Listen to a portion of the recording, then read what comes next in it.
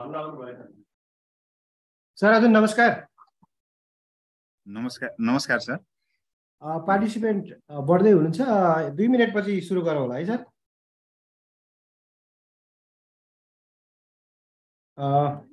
सम्पूर्णलाई स्वागत छ। हाम्रो सधैँ गुरु कृष्ण दहाल सर पनि आइसक्नु भएको छ, हजुरहरू पनि जोडिराख्नु भएको छ। चैतन्यको यो हरेक शनिबार सिकाइको बार हाम्रो यो चैतन्यको 123औं शनिबार श्रृङ्खला पर्यो।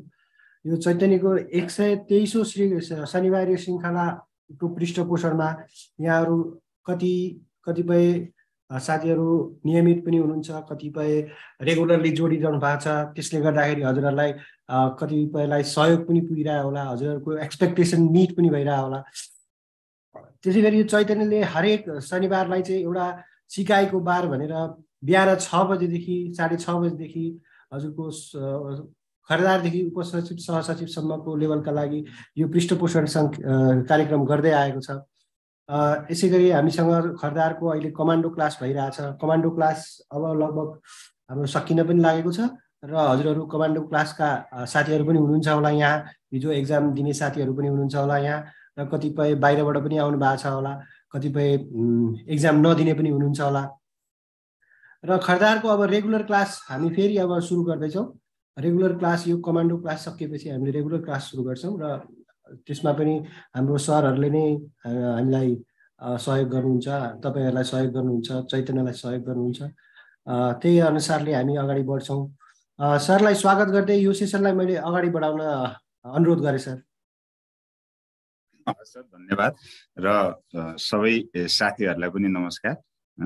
आजको सेसनमा यहाँहरू सबैलाई स्वागत छ र आज हामीले यो फिडब्याक सेसन सुरु गर्न गइरहेछौँ। अब यो यहाँहरूले हिजै प्राप्त गर्नुभएको छ क्वेसन होइन। अब चाहिँ जो नयाँ हुनुहुन्छ, अब जो हाम्रै यहीँको इन्स्टिच्युटकै स्टुडेन्टहरू हुनुहुन्छ, यहाँहरूले त प्रत्यक्ष आएर पनि एक्जाम दिइसक्नु भएको छ। अब पक्कै पनि यहाँहरूले राम्रै गर्नुभएको होला होइन। अब के गर्दा राम्रो हुन्थ्यो, के गर्दा चाहिँ अझ लेखाइलाई चाहिँ निखार्न सकिन्थ्यो भन्ने विषयमा आज त्यसमा आधारित भएर हामीले छलफल गर्छौँ। यहाँहरूलाई पक्कै पनि यो फिडब्याक क्लासले मद्दत गर्नेछ भनेर चाहिँ मैले विश्वास गरेको छु।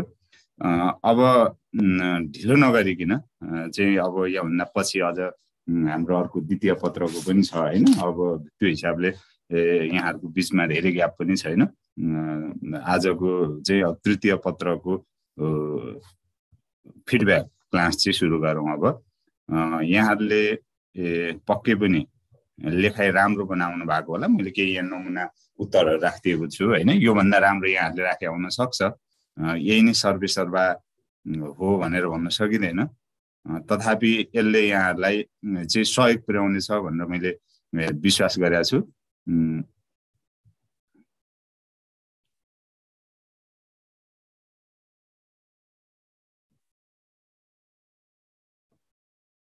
अब यहाँहरूले विशेष गरी अब एक्जाम यहाँहरूको नजिकै छ, यहाँ प्र्याक्टिस एकदम अनवरत रूपमा यहाँहरूले प्र्याक्टिस गर्नु पर्यो र अब प्र्याक्टिस गरेर मात्र भएन होइन। अब यहाँहरूले चाहिँ लेखन शैलीलाई एकदम राम्रो बनाउनु पर्यो। त्यसको लागि चाहिँ अब लेखेरै प्र्याक्टिस गर्नु पर्यो। विशेष गरी चाहिँ नमुना प्रश्नहरू जति सक्दो धेरै होइन तोकिएको समयमा चाहिँ सक्ने गरेर चाहिँ यहाँहरूले चाहिँ निरन्तर रूपमा अभ्यास गर्नुभयो भने पक्कै पनि यहाँहरू चाहिँ सफल हुनुहुन्छ भनेर चाहिँ विश्वास गर्न सकिन्छ। अब चाहिँ आजको जुन यो थर्ड पेपर छ, थर्ड पेपरको चाहिँ पहिलो क्वेसन थियो, निजामती सेवामा दिइने विभागीय सजायको बारेमा उल्लेख गर्नुहोस् भनेर क्वेसन सोधिएको रहेछ होइन। यो थियो पहिलो। अब यसमा यहाँहरूले कसरी लेख्दा उत्कृष्ट हुन्छ यो लेखाइलाई होइन, कसरी यहाँहरूले लेख्नु भएको छ भन्ने विषयमा चाहिँ त्यसैमा चाहिँ केन्द्रित रहेर आज हामीले छलफल गर्छौँ। अब यसमा मैले एउटा मोडेल, यो उत्तरको मोडेल यहाँहरूको लागि चाहिँ उपलब्ध गराएको छु। अब यहाँ मैले नै भनिसकेको छु, यहाँलाई निवेदन गरिसकेको छु, यहाँभन्दा राम्रो शैलीमा यहाँले लेखेको हुनसक्छ। यो एउटा चाहिँ नमुना उत्तर मात्र हो भनेर मैले यहाँलाई निवेदन गरेँ। अब यसमा यहाँहरूले अब विभागीय सजायको बारेमा छोटो परिचय दिनु होला। जस्तै निजामती सेवामा दिइने विभागीय सजायको बारेमा के सजाय छन् भनेर त्यो उल्लेख गर्नुभन्दा अगाडि चाहिँ थोरै विभागीय सजायको बारेमा जानकारी दिएर लेखेर अनि मात्र चाहिँ उत्तरलाई अगाडि बढाउनु होला भन्ने मैले यहाँलाई निवेदन गरेँ। जस्तै अब विभागीय सजाय भन्ने बित्तिकै यहाँलाई थाहा छ, जस्तै अब कर्मचारीको लागि त विभिन्न पेशागत आचरणहरू तोकिएको छ होइन। अब चाहिँ निजामती सेवा ऐनले तोकेको छ, न्यायावलीले तोकेको छ। त्यो आचरणहरू उल्लङ्घन गरेमा चाहिँ प्रचलित कानुनको बमोजिम गरिने दण्ड होइन कारबाहीलाई चाहिँ हामीले चाहिँ के भन्छौँ त विभागीय सजाय भन्छौँ भनेर छोटो परिचय दिनुहोस्। अब विभागीय सजाय गर्दाखेरि सम्बन्धित कर्मचारीलाई चाहिँ सफाई पेश गर्ने मौका दिनुपर्छ, त्यत्तिकै चाहिँ सजाय गर्न पाइँदैन। पहिला चाहिँ उसलाई सफाई पेश गर्ने मौका दिनु पर्यो अनि मात्र सजाय गर्नु पर्यो होइन। अब कानुनले तोकेको अधिकारीले तोकेको अवस्थामा तोकिएको कार्यविधि पुरा गरेर मात्र सम्बन्धित कर्मचारी उप विभागीय सजाय गर्न सकिन्छ भनेर अर्को यहाँले लेख्न सक्नुहुन्छ। अब विभागीय कारबाही उप चित्त नबुझे सम्बन्धित कर्मचारीले चाहिँ पुनरावेदन दिन सक्ने व्यवस्था गरिएको छ। अब चाहिँ विभागीय कारबाही हुन्छ, चित्त बुझेन भने प्रशासकीय अदालत होइन, प्रशासकीय अदालतमा गएर चाहिँ पुनरावेदन गर्न सकिन्छ भनेर यतिसम्म छोटो विभागीय चाहिँ परिचयको चाहिँ अलि लामो हुन्छ भने अझ बुलेट यहाँहरूले घटाउन सक्नुहुन्छ, यसरी उ गर्ने होइन। अब विभागीय सजाय कस्तो कस्तो विभागीय सजायको चाहिँ व्यवस्था गरेको छ भन्ने कुरा अब लेख्नु पर्यो यहाँहरूले होइन। अब चाहिँ निजामती सेवा ऐनले चाहिँ दुई प्रकारका चाहिँ विभागीय सजायको व्यवस्था गरेको छ, एउटा सामान्य सजाय अर्को विशेष सजाय होइन। अब सामान्य सजायमा चाहिँ के पर्ने रहेछ, नसिहत दिने होइन, नसिहत सचेत गराउने, नसिहत दिने। अर्को चाहिँ 2 वर्षसम्म चाहिँ बढुवा रोका गर्ने वा चाहिँ बढीमा 2 तलब वृद्धि रोका गर्ने रहेछ होइन। अर्को चाहिँ 2 वर्षदेखि 5 वर्षसम्म बढुवा रोका गर्ने वा 2 देखि 5 तलब वृद्धि रोका गर्ने, यी चाहिँ सामान्य सजाय रहेछन्। अब विशेष सजायमा चाहिँ अर्को के रहेछ, भविष्यमा सरकारी सेवाको निमित्त चाहिँ अयोग्य नठहरिने गरी सेवाबाट हटाउने, भन्नुको अर्थ अहिले हटाए पनि पुनः सेवा प्रवेश गर्न सक्ने गरी सेवाबाट हटाउने। अर्को चाहिँ भविष्यमा सरकारी सेवाको निमित्त अयोग्य ठहरिने गरी होइन सेवाबाट चाहिँ बर्खास्त गर्ने। अब भोलि चाहिँ अब सेवामा पुनः प्रवेश गर्न नपाउने गरी चाहिँ सेवाबाट चाहिँ बर्खास्त गर्ने हो। यसरी चाहिँ 2 प्रकारका चाहिँ विभागीय सजायको चाहिँ व्यवस्था गरेर चाहिँ एउटा सामान्य सजाय एउटा विशेष सजाय। अब यहाँहरूले यो प्रत्येक यो पढ्दाखेरि अहिले त यो 5 नम्बरमा यहाँ यति लेखे पुग्यो होइन। अब भोलि चाहिँ यहाँहरूलाई चाहिँ अब 2 वर्षभन्दा बढो 2 वर्षसम्म बढुवा रोका गर्ने वा बढीमा 2 तलब वृद्धि रोका गर्ने गरी हुने विभागीय सजायका आधारहरू उल्लेख गर्नुहोस् भनेर त्यो आधारहरूभित्रका कुन आधारमा चाहिँ त्यो सजाय गरिन्छ त त्यो आधारहरू उल्लेख गर्नुहोस् भनेर पनि सोध्न सक्छ। त्यही भएर अलिकति यो सजायको पढ्दाखेरि बृहत रूपमा अलि चाहिँ गहिरो रूपमा पढ्नु होला भनेर मैले यहाँलाई निवेदन गरेँ। यो क्वेसनमा चाहिँ 5 नम्बरमा सोधिएको थियो, यति लेख्नुभयो भने पुग्छ है, यहाँभन्दा बढी यहाँहरूले भ्याउनुहुन्न। अब यति लेखेर अत चाहिँ छोटो 1 लाइन विभागीय सजाय निजामती सेवामा अनुशासन कायम गर्ने महत्त्वपूर्ण माध्यम हो भनेर मैले यसरी एउटा चाहिँ निष्कर्षको जस्तो चाहिँ छोटो 1 लाइन लेखेँ, सारांश लेखेँ। यहाँ 5 नम्बर क्वेसनमा धेरै लेखेर बस्न आवश्यकता पर्दैन, बढीको 2 लाइन नत्र 1 लाइन जति सारांश लेखेर यसलाई चाहिँ टुङ्ग्याउनु होला भनेर मैले निवेदन गरेँ। पक्कै पनि यसरी यहाँहरूले गर्नु भएको होला है। चाहिँ के रहेछ सामान्य सजाय विशेष सजाय भनेर अलिकति छोटो माथि परिचय दिएर यसरी राख्नु होला है। केही छ भने मेसेज गरौँ है नबुझेको। अब यो यहाँहरूले बुझेकै कुरा हो। अब दोस्रो क्वेसन चाहिँ के सोधिएको थियो भन्दाखेरि यहाँहरूलाई थाहा भएकै विषयवस्तु हो। हेर्नुहोस् त सार्वजनिक सेवा बडापत्रको महत्त्व लेख्नुहोस् भनेर सोधेको थियो। अब यो 5 नम्बरमा सोधिएको थियो यो क्वेसन पनि।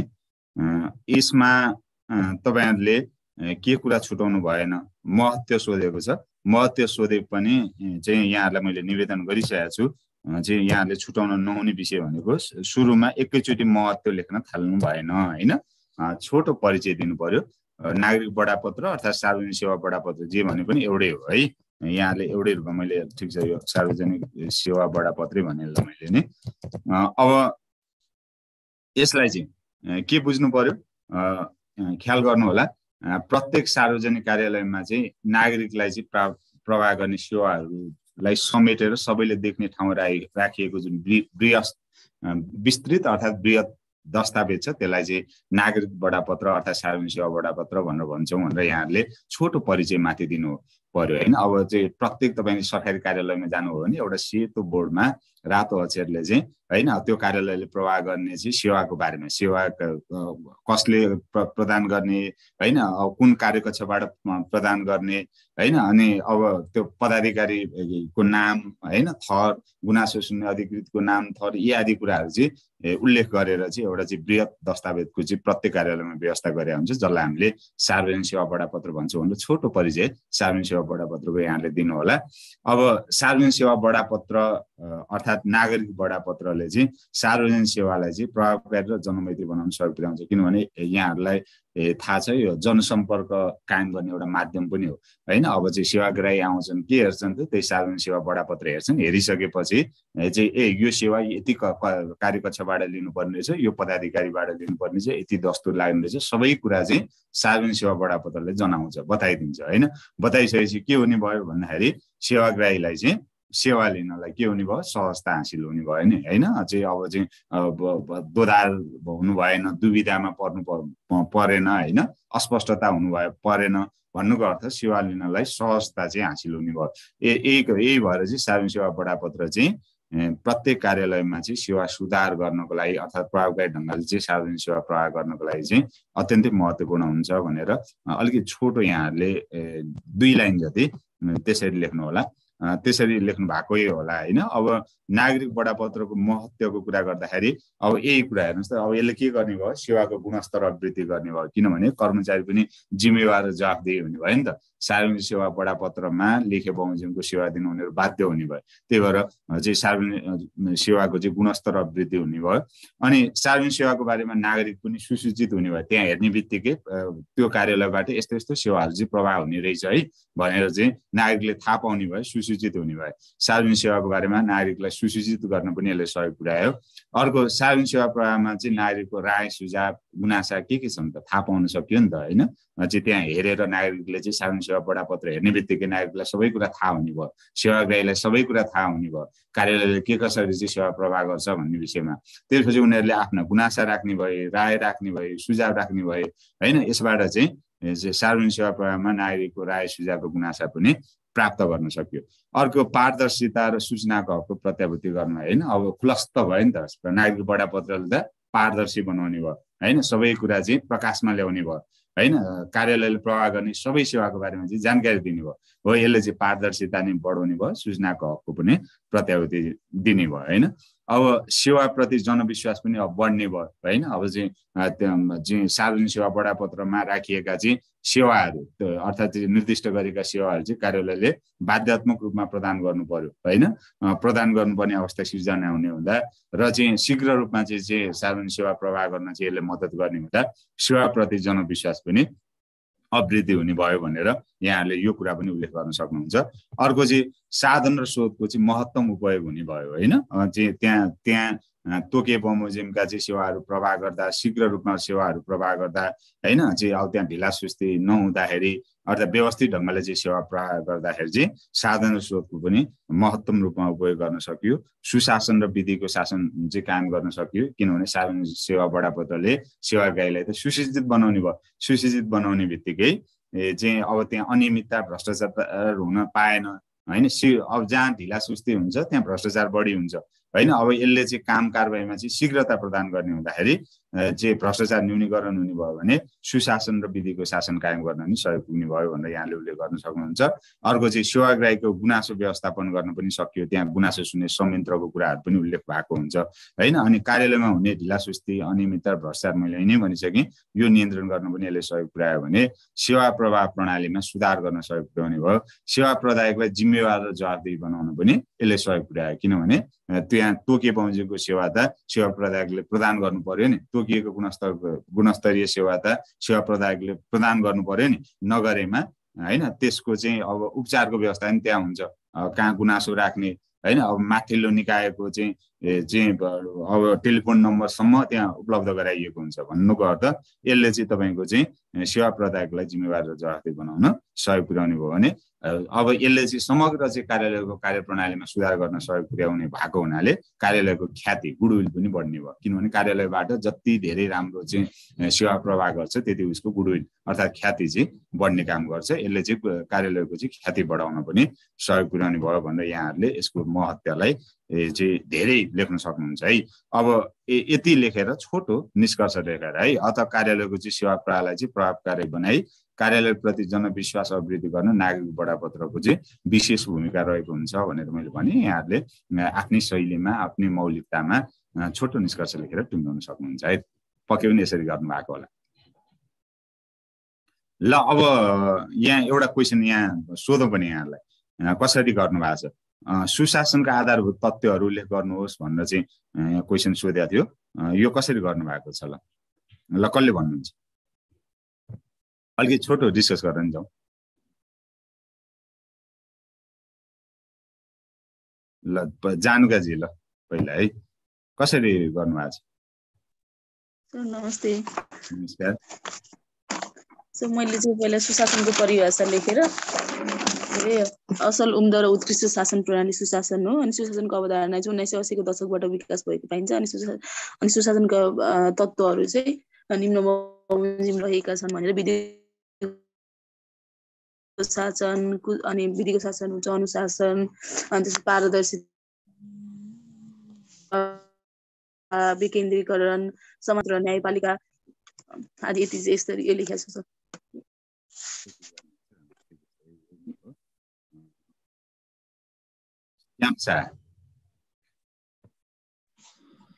सर भन्नु के लेख्नु भएको छ तपाईले सबले जो मैले डेफिनेसन लेखेको छु जस्तो अब action or manner of governing भनेको गुड गभर्नेन्स हो अनि त्यो त्यसपछि एउटा उत्तम किसिमको शासन व्यवस्था वा राज्य व्यवस्था नै सुशासन हो अनि त्यसपछि तपाईको जुन इलिमेन्टहरु जुन छ नि त्यसमा एउटा आर्थिक आयाम त्यसपछि व्यवस्थापकीय आयाम राजनीतिक आयाम त्यस्तो गरेर क्लस्टरिङ गरेर अनि त्यसपछि त्यो राजनीतिक त्यो गरेर मैले त्यस्तै गरेछु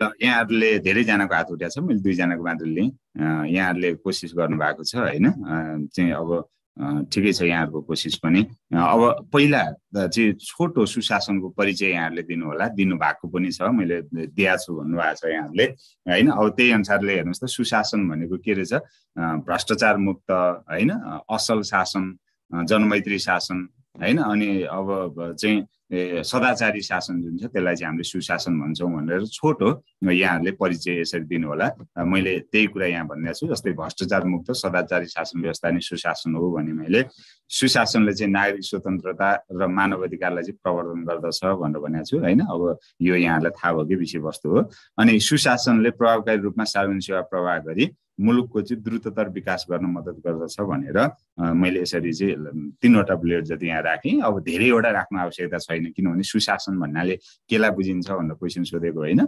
दुईटा तीनटा हैन यति बुलेट राखेर यहाँहरुले सुशासनको छोटो परिचय दिनु होला यति दिइसकेपछि अब सुशासनका आधारभूत तत्त्वहरू भनेको छ हैन अब सुशासनका आधारभूत तत्त्वहरूमा तिनै कुराहरू पर्ने भए जस्तै वैधानिक शासन प्रणाली हुनु पर्यो हैन शासन प्रणाली चाहिँ वैधानिक हुनु पर्यो चाहिँ जनअनुमोदित हुनु पर्यो यसको अर्थ हैन चाहिँ अर्को कानुनको शासन हुनु पर्यो हैन अब चाहिँ स्वेच्छाचारी शासन हैन कि कानुनद्वारा चाहिँ शासित हुनु पर्यो शासक र शासित दुईटै कानुनको परिधिमा रहनु पर्यो जनसहभागिता हुनु पर्यो जनतालाई चाहिँ बहिष्कार गर्नु भएन भन्नुको अर्थ हरेक शासनको हरेक तह र तबकामा चाहिँ जनताको चाहिँ उत्तिकै सहभागिता हुनु पर्यो हैन पूर्व अनुमान योग्यता हुनु पर्यो हैन अब के हुँदैछ चुनाव चाहिँ कहिले हुँदैछ कति वर्षपछि हुँदैछ हैन अब सार्वजनिक सेवा चाहिँ अब कहिले प्रभाव हुन्छ कसरी प्रभाव हुन्छ त्यसको लागि के विधि पद्धति प्रयोग गर्नुपर्छ अपनाउनु पर्छ हैन यसको बारेमा चाहिँ सरकारवालालाई पहिल्यै थाहा हुनु पर्यो के हैन त्यसलाई हामीले के भन्छौँ त पूर्व अनुमान योग्यता भन्छौँ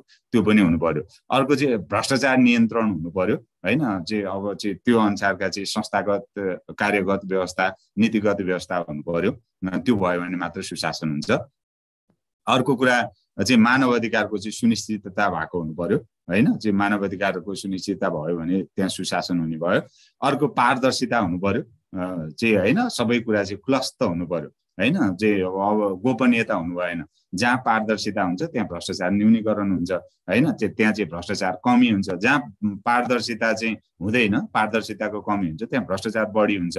भन्नुको अर्थ चाहिँ तपाईको चाहिँ यो दुईटा बीचमा चाहिँ अप्रत्यक्ष सम्बन्ध रहन्छ हैन, भ्रष्टाचार र पारदर्शिता बीच हो। अब पारदर्शिता पनि सुशासनको एउटा प्रमुख अङ्ग रहेछ भनेर बुझ्नु पर्यो। जहाँ भ्रष्टाचार कम हुन्छ त्यहाँ बढी सुशासन हुन्छ, यहाँहरूलाई थाहा भएको विषय हो।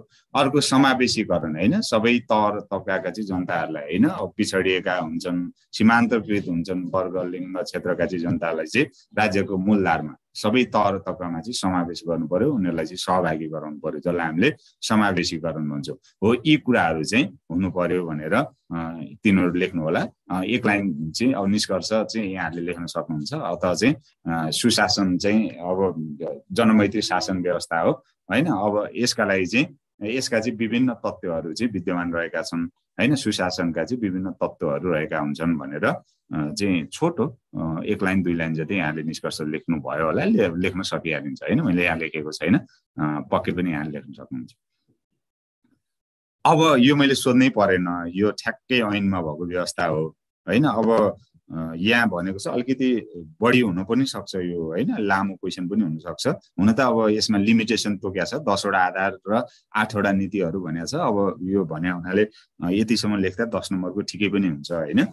चाहिँ अब यहाँ चाहिँ यो ऐनमै भएको कुरा हो, यहाँहरूले सम्झेर राख्नु पर्यो। सुशासन व्यवस्थापन तथा सञ्चालन ऐन 2064 बमोजिम प्रशासनिक कार्य सञ्चालनका चाहिँ 10 वटा आधार र नेपाल सरकारले अख्तियार गर्ने 8 वटा नीतिहरू लेख्नुहोस् भनेर यहाँ तोकेको छ।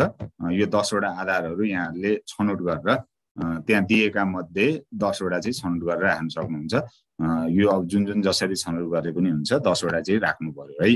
अब यसमा यहाँहरूलाई सजिलो राख्ने छनौट गर्न सक्नुहुन्छ। मैले यहाँ राखेको छु, जस्तै सुशासन व्यवस्थापन सञ्चालन ऐन 2064 अनुसार प्रशासनिक कार्य सञ्चालनका आधारहरू 10 वटा आधारहरू यहाँ मैले राखेँ। जस्तै राष्ट्र जनताको चाहिँ बृहत्तर हित हुनु पर्यो हैन, अनि समन्वय र समावेशीकरण हुनु पर्यो, कानुनको शासन हुनु पर्यो, मानवाधिकारको प्रत्याभूति हुनु पर्यो, पारदर्शिता, वस्तुनिष्ठता, जवाफदेहिता र इमानदारिता हुनु पर्यो, आर्थिक अनुशासन एवं भ्रष्टाचार मुक्त चुस्त र जनमुखी प्रशासन हुनु पर्यो, प्रशासन संयन्त्रको तटस्थता तथा निष्पक्षता हुनु पर्यो, अनि प्रशासनिक संयन्त्रमा र निर्णयमा चाहिँ सर्वसाधारण जनताको पहुँच हुनु पर्यो, विकेन्द्रीकरण र अधिकार निक्षेपण हुनु पर्यो हैन। यी कुराहरू चाहिँ हुनु पर्यो भनेर यो 10 वटा चाहिँ प्रशासनिक कार्य सञ्चालनका आधारहरू मैले यहाँहरूलाई उल्लेख गरेँ। यो सुशासन ऐनले तोकेका विषयवस्तु हुन् हैन। यसमा आफैले बनावटी लेख्न सकिने हैन, सृजनशीलता भन्ने कुरा पनि रहेन यसमा। त्यही भएको कुरा चाहिँ यहाँहरूले उल्लेख गर्नु पर्यो भनेर मैले यहाँहरूलाई निवेदन गरेँ। अब यसपछि मुलुकको चाहिँ प्रशासनिक कार्य सञ्चालन गर्दा नेपाल सरकारले अख्तियार गर्नुपर्ने नीतिहरू के त भन्दाखेरि 8 वटा नीतिहरू मात्र यहाँले उल्लेख गर्दा हुन्छ। चाहिँ 8 वटा नीतिको कुरा छ। जस्तै आर्थिक उदारीकरणको नीति चाहिँ अवलम्बन गर्नु पर्यो हैन।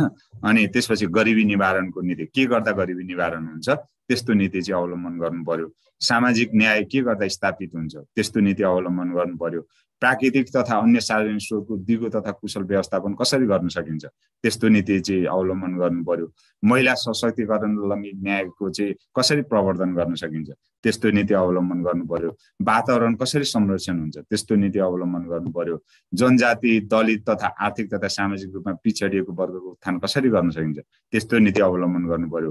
दुर्गम क्षेत्रको विकास तथा सन्तुलित क्षेत्रीय विकास कसरी गर्न सकिन्छ हैन। अब चाहिँ दुर्गम क्षेत्रलाई चाहिँ कसरी चाहिँ विकसित बनाउन सकिन्छ, अर्थात् चाहिँ प्रत्येक क्षेत्र हैन। अब चाहिँ नेपाल त विविधतायुक्त चाहिँ मुलुक हो नि त, भौगोलिक रूपमा नि विविधतायुक्त छ हो। सबै क्षेत्रलाई चाहिँ कसरी चाहिँ सन्तुलित विकास गर्न सकिन्छ त हो, त्यस्तो नीति चाहिँ अख्तियार गर्नु पर्यो भनेर उल्लेख गरेको छ।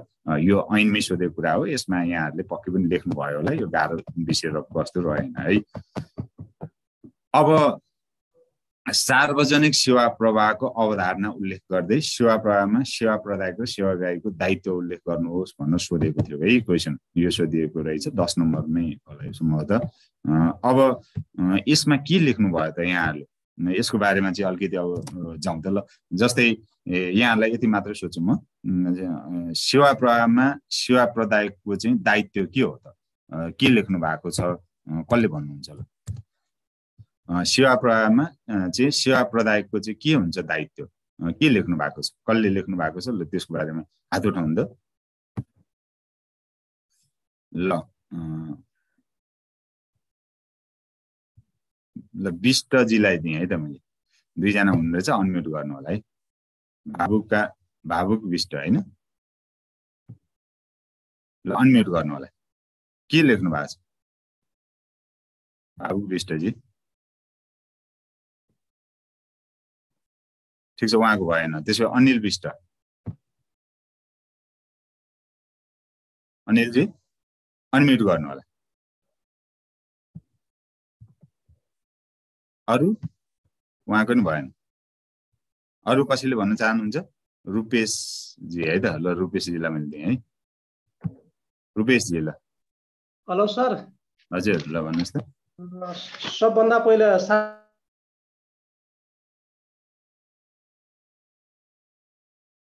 यहाँको नसुन्ने हो कि मेरोमा प्रब्लम हो? सुन्नेन है तपाईँको केही पनि? ल जितेन्द्र के अरे जानुकाजी, ल जानुकाजी। सो मैले चाहिँ सार्वजनिक सेवाले पहिला परिचय लेखेँ। यसरी सार्वजनिक सेवा भनेको चाहिँ पहिला सरकार लगायत अन्य सरकार र निकायहरूले नागरिकको हित, उन्नति, प्रगति, समृद्धिका लागि प्रदान गरिने सेवा चाहिँ सार्वजनिक सेवा। उक्त सेवालाई चाहिँ नागरिक समक्ष पुर्याउनको लागि अवलम्बन गरिने विधि तथा पद्धति सार्वजनिक सेवा प्रवाह हो। अनि सार्वजनिक सेवा प्रवाहको अवधारणाको विकास चाहिँ राज्य तथा समाजको विकास सँगसँगै भएको पाइन्छ। अनि आधुनिक रूपमा सार्वजनिक सेवा प्रवाहको अवधारणा चाहिँ 1983 मा म्याग्नेट थेचरले नेक्स्ट स्टेप एजेन्सी को सुरुवातसँगै गरेको पाइन्छ। अनि त्यसपछि अनि त्यति लेखेर मैले चाहिँ सार्वजनिक सेवा प्रवाहमा चाहिँ सेवा प्रदायकको भूमिका भनेर लेखेको छु। अनि सार्वजनिक सेवा प्रवाह गर्दा चाहिँ सेवा प्रदायकले चाहिँ सेवाग्राहीलाई केन्द्रबिन्दुमा राखेर सेवा प्रवाह गर्ने, नीति नियमलाई चाहिँ अनुसरण गरेर चाहिँ कार्यविधिहरू सञ्चालन गर्ने। अनि त्यसपछि सरकारी सम्पत्तिको दुरुपयोग तथा हिनामिना नगर्ने, अनि नागरिक बडापत्रको प्रभावकारी कार्यान्वयन गर्ने। अनि सेवा प्रवाह गर्दा अनि सेवाग्राहीलाई चाहिँ सेवा प्रदायकसँग चाहिँ मितव्ययी सम्बन्ध कायम गरेर प्रवाह गर्ने। अनि गुनासोलाई ठिक छ, यहाँले त ठिकै लेख्नु भएको छ। ल अब यसमा यहाँले के कुरा ख्याल गर्नुहोस् भने, अब जस्तै कतिपयको चाहिँ लेखाइ कस्तो हुन्छ भने ठ्याक्कै हिस्टोरिकल मात्र जान्छ कि, अब चाहिँ अवधारणा भनिसकेपछि हिस्टोरिकल पार्ट मात्र भन्नुहुन्छ होइन। अब पहिलाका बुकहरूले पनि त्यसरी जनाउँथे, अवधारणा भने हिस्ट्री मात्र कुरा गर्थे। तर अवधारणा मात्र भनेको हिस्ट्री मात्र होइन है। अब अवधारणा भनिसकेपछि पहिला त्यो भनेको इन्ट्रोडक्सन लेख्ने हो। अब केही ठ्याक्क चाहिँ हिस्ट्री ट्याक्कै छ भने एउटा दुइटा धेरै राख्नु परेन, एउटा दुइटा हिस्ट्री छ भने राख्न सक्नुहुन्छ। अर्को चाहिँ तपाईँको चाहिँ अलिक इम्पोर्टेन्ट छ भने केही डेटाहरू छन् होइन, अलिक इम्पोर्टेन्ट डेटाहरू छन् भने त्यो डेटाहरू एउटा दुइटा राख्न सक्नुहुन्छ है। अब यसरी चाहिँ अवधारणा भन्ने बित्तिकै सबै हिस्टोरिकल पार्ट माथिदेखि हिस्ट्री कानुनी शासनको अवधारणा भनिसकेपछि अरस्तोले यस्तो भनेका होइन, चाहिँ म्याग्ना कार्टामा यो भएको चाहिँ अब मन्टेस्क्यूले यो भनेको यस्तो चाहिँ अर्को चाहिँ एभिडाइसीले यस्तो भनेको भनेर त्यो हिस्ट्री मात्र चाहिँ उल्लेख गर्ने होइन। अब विकासक्रम भन्यो भने चाहिँ त्यसरी हिस्ट्री जाने हो, नत्र भने एउटा दुइटा चाहिँ अलिक महत्त्वपूर्ण छ भने हिस्ट्री राख्ने, नत्र अवधारणा भन्यो भने इन्ट्रोडक्सन त्यो भनेको के हो होइन, चाहिँ अब त्यसको परिचय चाहिँ राख्नु पर्यो भन्न चाहिँ यहाँलाई मैले निवेदन गरेँ। अब यसमा पनि अवधारणा भन्न सोधेको थियो होइन। अवधारणा भन्ने बित्तिकै यहाँले के गर्नु पर्यो भन्दाखेरि मैले यही कुरा अलिकति छोटो यहाँ मैले परिचय राखेको छु।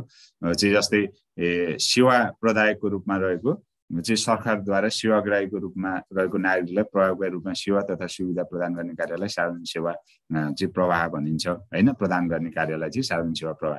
पहिला सार्वजनिक सेवा भनेको के हो यहाँले बुझ्नु पर्यो। सार्वजनिक सेवा भनेको चाहिँ अब राज्यद्वारा चाहिँ जनताको हित र समृद्धिका लागि चाहिँ निःशुल्क रूपमा चाहिँ उपलब्ध गराउने होइन, निःशुल्क अर्थात् केही न्यूनतम शुल्क लिएर उपलब्ध गराउने चाहिँ सेवा तथा सुविधालाई चाहिँ हामीले सार्वजनिक सेवा भन्यौँ होइन। अब सार्वजनिक सेवा चाहिँ जनता समक्ष पुर्याउने काम होइन, जनताको बिचमा पुर्याउने काम होइन। जहाँ जनता छन्, जहाँ सरकारवाला चाहिँ सेवाग्राही छन्, उनीहरूको माझमा चाहिँ सार्वजनिक सेवालाई चाहिँ पुर्याउने कामलाई चाहिँ हामीले सार्वजनिक सेवा प्रवाह भन्छौँ होइन। सार्वजनिक सेवा चाहिँ प्रदान गर्ने काम चाहिँ के त सार्वजनिक सेवा प्रवाह हो भनेर बुझ्नु पर्यो। हो यसरी मैले यही कुरा यहाँ राखेँ। पहिला सेवा प्रदायकको रूपमा रहेको चाहिँ सरकारद्वारा सेवाग्राहीको रूपमा रहेका चाहिँ नागरिकलाई प्रभावकारी रूपमा सेवा तथा सुविधा चाहिँ प्रदान गर्ने कार्यलाई चाहिँ सार्वजनिक सेवा प्रवाह भनिन्छ भने मैले।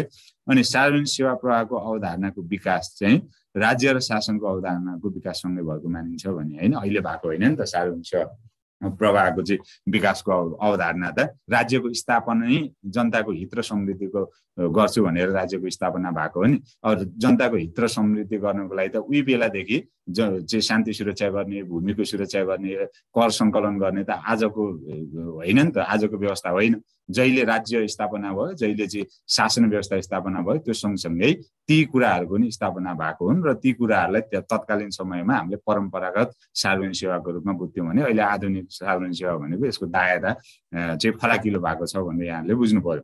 अब व्यवस्थित रूपमा चाहिँ प्रवाह गरिएको सार्वजनिक सेवाले लोक कल्याणकारी राज्यको स्थापना गर्न सहयोग पुर्याउँदछ। यो राज्य र नागरिक बीचको सुसम्बन्ध स्थापना गर्ने माध्यम पनि हो, किनकि जति राम्रोसँग होइन, जति प्रभावकारी सार्वजनिक सेवा तपाईँले प्रवाह गर्नुहुन्छ त्यति तपाईँप्रति चाहिँ जनताहरू के हुन्छन्, खुसी हुन्छन्, त्यति राज्यप्रति खुसी हुन्छन्। राज्यप्रति चाहिँ जनताहरू खुसी हुनु भनेको सुसम्बन्ध स्थापना हुनु हो होइन। सार्वजनिक सेवा प्रवाह राम्रो भएन भने राज्यप्रति जनताहरू आक्रोशित हुन्छन्, आन्दोलन गर्न थाल्छन्, विद्रोह गर्न थाल्छन्। यसले चाहिँ राज्य र नागरिक बीचमा राम्रो सम्बन्ध स्थापना गर्न सक्दैन। त्यही भएर यो चाहिँ सार्वजनिक सेवा प्रवाह चाहिँ राज्य र नागरिक बीचको चाहिँ सुसम्बन्ध स्थापना गर्ने माध्यम हो भनेर बुझ्नु पर्यो। यसको चाहिँ प्रभावकारिता र गुणस्तरीयताले नै राज्यमा सुशासन कायम गर्न मद्दत गर्दछ भनेर अर्को मैले एउटा राखेँ। अनि शीघ्र र सुव्यवस्थित सेवा प्रवाह नै राज्य समृद्धिको चाहिँ आधार हो भनेर मैले छोटो पहिला सार्वजनिक सेवाको चाहिँ इन्ट्रोडक्सन अर्थात् अवधारणाको केही कुराहरू मैले राखेँ। यति राखिसकेपछि अब सार्वजनिक सेवा प्रवाहमा चाहिँ सेवा प्रदायकका दायित्व के छन् त? सेवा प्रदायक भनेको सेवा दिने होइन, सेवा दिने चाहिँ संस्था अर्थात् व्यक्तिलाई हामीले सेवा प्रदायक भन्छौँ। अब सेवा प्रदायकको के दायित्व छन् भन्दा गुणस्तरीय सेवा दिनु पर्यो नि होइन। चाहिँ अब चाहिँ टिकाउयुक्त तपाईँले बाटो बनाइदिएको छ भने कम्तीमा एकदम लामो अवधिसम्म त्यो बाटो टिकोस् होइन। पिच गरिदिनु भएको छ भने लामो अवधिसम्म पिच रहिरहोस् होइन। अहिले पिच गर्यो, अब 6 महिनापछि त्यो पिच भत्किन थाल्यो भनेदेखि त्यो गुणस्तरीय सेवा भएन। गुणस्तरीय सेवा दिनु पर्यो। निष्पक्ष ढङ्गले सेवा प्रवाह गर्नु पर्यो होइन। सेवाग्राहीहरू बिचमा विभेद गर्नु भएन। ऊ मेरो मान्छे, उसको छिटो काम गरिदिन्छु, ऊ चाहिँ मेरो मान्छे होइन, चिनेको मान्छे होइन, उसको ढिला काम गरिदिन्छु भन्नु भएन। निष्पक्ष ढङ्गले सेवा प्रवाह गर्नु पर्यो, यो पनि एउटा दायित्व हो। अर्को चाहिँ सेवाग्राहीलाई चाहिँ शिष्ट व्यवहार गर्नु पर्यो। हजुर नमस्कार, के छ, हजुरको चाहिँ के सेवा दिउँ भनेर राम्रो व्यवहार चाहिँ गरेर चाहिँ सेवा प्रवाह गर्नु पर्यो। अनि शीघ्र र मितव्ययितले सेवा प्रवाह गर्नु पर्यो होइन। छिट्टो सेवा दिनु पर्यो, एकदम कम खर्च, न्यून लागतमा चाहिँ सेवा प्रवाह गर्न सक्नु पर्यो होइन। अनि निर्दिष्ट ऐन नियमको चाहिँ परिपालना गर्ने। अब चाहिँ सेवा प्रदायक भएर के कस्ता चाहिँ ऐन नियमहरू छन्, कानुनहरू छन्, तिनीहरूको चाहिँ परिपालना गरेर चाहिँ सेवा प्रवाह गर्नु पर्यो। सेवा प्रवाह गर्दाखेरि निर्दिष्ट चाहिँ कानुनहरूको चाहिँ उल्लङ्घन गर्नु भएन। अर्को स्रोत र साधनको सदुपयोग गर्नु पर्यो होइन। अब सरकारी स्रोत त हो नि, चाहिँ बिग्रियो के भयो, नासियो के भयो होइन, चाहिँ अब बढी खर्च भयो के भयो त्यस्तो भन्नु भएन। एकदम स्रोत र साधनलाई चाहिँ जोगाएर सदुपयोग गर्दै चाहिँ सेवा प्रवाह गर्नु पर्यो। सकारात्मक सोच राख्नु पर्यो होइन। ल चाहिँ सेवाग्राहीहरू खराब छन् होइन, उनीहरू चाहिँ बुझ्दैनन्, अर्थात् चाहिँ अब तलब भत्ता कम छ, सरकारले हाम्रो चाहिँ समस्या बुझ्दैन भनेर त्यसरी खालि नकारात्मक सोच राख्नु भएन। एकदम सकारात्मक सोच राखेर, सृजनशील सोच राखेर सेवा प्रवाह गर्नु पर्यो। यी चाहिँ तपाईँको चाहिँ सेवा प्रदायकका चाहिँ मुख्य चाहिँ के हुन् त भन्दाखेरि दायित्व हुन् भनेर यहाँहरूलाई मैले निवेदन गरेँ है। यसरी यहाँहरूले राख्न सक्नुहुन्छ। अब सार्वजनिक सेवा प्रवाहमा सेवाग्राहीका पनि दायित्व छन्। सेवा प्रदायकको मात्र दायित्व होइन, सेवाग्राहीका पनि आफ्ना दायित्वहरू छन्। उसले पनि त सेवाग्राहीले नि के गर्नु पर्यो, कानुनको परिपालना गर्नु पर्यो होइन। कानुनले के तोकेको छ त्यो कानुनले तोकेको ढाँचामा चाहिँ सेवा लिन आउनु पर्यो होइन। अनि अनुचित रूपमा चाहिँ उसलाई दबाब दिनु भएन कर्मचारीहरूलाई अर्थात् सेवाग्राहीलाई चाहिँ के सेवा प्रदायकलाई चाहिँ ल मेरो काम यसरी गरिदेऊ, यति छिटो गरिदेऊ भनेर चाहिँ अनुचित रूपमा चाहिँ प्रेसर गर्नु भएन होइन। हो, अब कानुनको उसले पनि परिपालना गर्नु पर्यो। अनि अर्को विद्यमान कानुनप्रति जानकार पनि हुनु पर्यो। के कस्ता कानुन छन् त होइन, त्यो कानुन चाहिँ प्रति जानकार पनि रहनु पर्यो। उसले पनि सकारात्मक सोच राख्नु पर्यो होइन। सेवा प्रदायक चाहिँ अब खत्तम छन्, यिनीहरूले राम्रो सेवा प्रवाह गर्दैनन् भनेर पहिले नकारात्मक सोच राखेर चाहिँ सेवा लिन आउनु भएन। चाहिँ सकारात्मक सोच राखेर चाहिँ सेवा चाहिँ लिन आउनु पर्यो। अर्को चाहिँ राज्यलाई चाहिँ कर पनि तिर्नु पर्यो नि त होइन। अब चाहिँ समयमै कर तिर्नु पर्यो। सचेत सेवाग्राही हुनु पर्यो होइन। सबै कुरामा चाहिँ सचेत हुनु पर्यो होइन। अब सेवा प्रवाहको क्रममा सहभागी हुनु पर्यो। अनि सार्वजनिक विषयमा उसले चासो राख्नु पर्यो, सहयोगी भाव राख्नु पर्यो, असल नागरिकको चाहिँ भूमिका निर्वाह गर्नु पर्यो। यी चाहिँ सेवा चाहिँ ग्राहीका चाहिँ दायित्व हुन् भनेर यहाँहरूले उल्लेख गर्न सक्नुहुन्छ। यो पक्कै पनि यहाँहरूले गर्नु भएको होला भनेर मैले विश्वास गरेको छु। ल केही छ भने यसमा भन्नु होला, नत्र भने यो भइहाल्यो है। म्यासेज गरौँ है केही नबुझ्नु भएको भए। यहाँहरूले पक्कै पनि यसरी गर्नु भएको छ भन्नु मैले विश्वास गरेको छु। ल अब यो गर्नु भएको छ भने बजेट चक्र को बारेमा हामीले छलफल गरौँ। बजेट भने के बुझ्नु भएको छ यहाँ अलिकति सोधौँ है। बजेट भनेको के होला? कसले भन्नुहुन्छ? हात उठाउनु भन्ने जतिले है, भन्न चाहनेले हात उठाउँ। बजेट जितेन्द्रजी, ल जितेन्द्रजी। आय व्ययको अनुमानित विवरण नै बजेट हो। ठिक छ ल। अब बजेट चक्र भने चाहिँ के बुझ्नु भएको छ त श्याम पौडेलजी? ल अर्थात् ल बजेटकै बारेमा अलिक बृहत अर्को केही धारणा छ या बजेट चक्रको बारेमा भन्नुहुन्छ? ल बजेट तर्जुमादेखि बजेटको कार्यान्वयन र मूल्याङ्कनसम्म गर्ने सम्पूर्ण कार्यहरूको समग्रता नै बजेट चक्र हो। ठिक छ ल। अनि बजेट भनेको चाहिँ कता ठिक छ, यहाँले आय व्ययको समीक्षा सहित आगामी आर्थिक वर्षको आय र व्ययको प्रक्षेपण सहितको सरकारको र आर्थिक राजनीतिक एवं सामाजिक दस्तावेज नै बजेट हो। ठिक छ, ठिक छ, यहाँहरूले पक्कै पनि गर्नु भएको छ, राम्रो। त्यो भनेर चाहिँ अब बजेट भन्ने बित्तिकै यहाँहरूले के बुझ्नु पर्यो भन्दाखेरि अब एउटा निश्चित अवधिको आय र व्ययको अनुमानित विवरण हो होइन। अब चाहिँ अब आउँदो साल भनौँ न, अर्को साल चाहिँ यति यति आय हुन सक्छन्, यति यति व्यय हुन सक्छ होइन चाहिँ भनेर चाहिँ एउटा चाहिँ अनुमानित विवरण जुन छ त्यो अनुमानित विवरणलाई चाहिँ हामीले बजेट भन्छौँ है त। बजेट भनेकै निश्चित अवधिको आय र व्ययको अनुमानित विवरण भनेर हामीले बुझ्छौँ। अब बजेट चक्र भन्नुको अर्थ पहिला बजेट अनुमान गर्नु पर्यो। यति चाहिँ बजेट अर्को वर्षलाई चाहिँ यति बजेट लाग्छ है, यति आय हुन्छ, यति व्यय हुन्छ भनेर बजेटको अनुमान गर्नु पर्यो।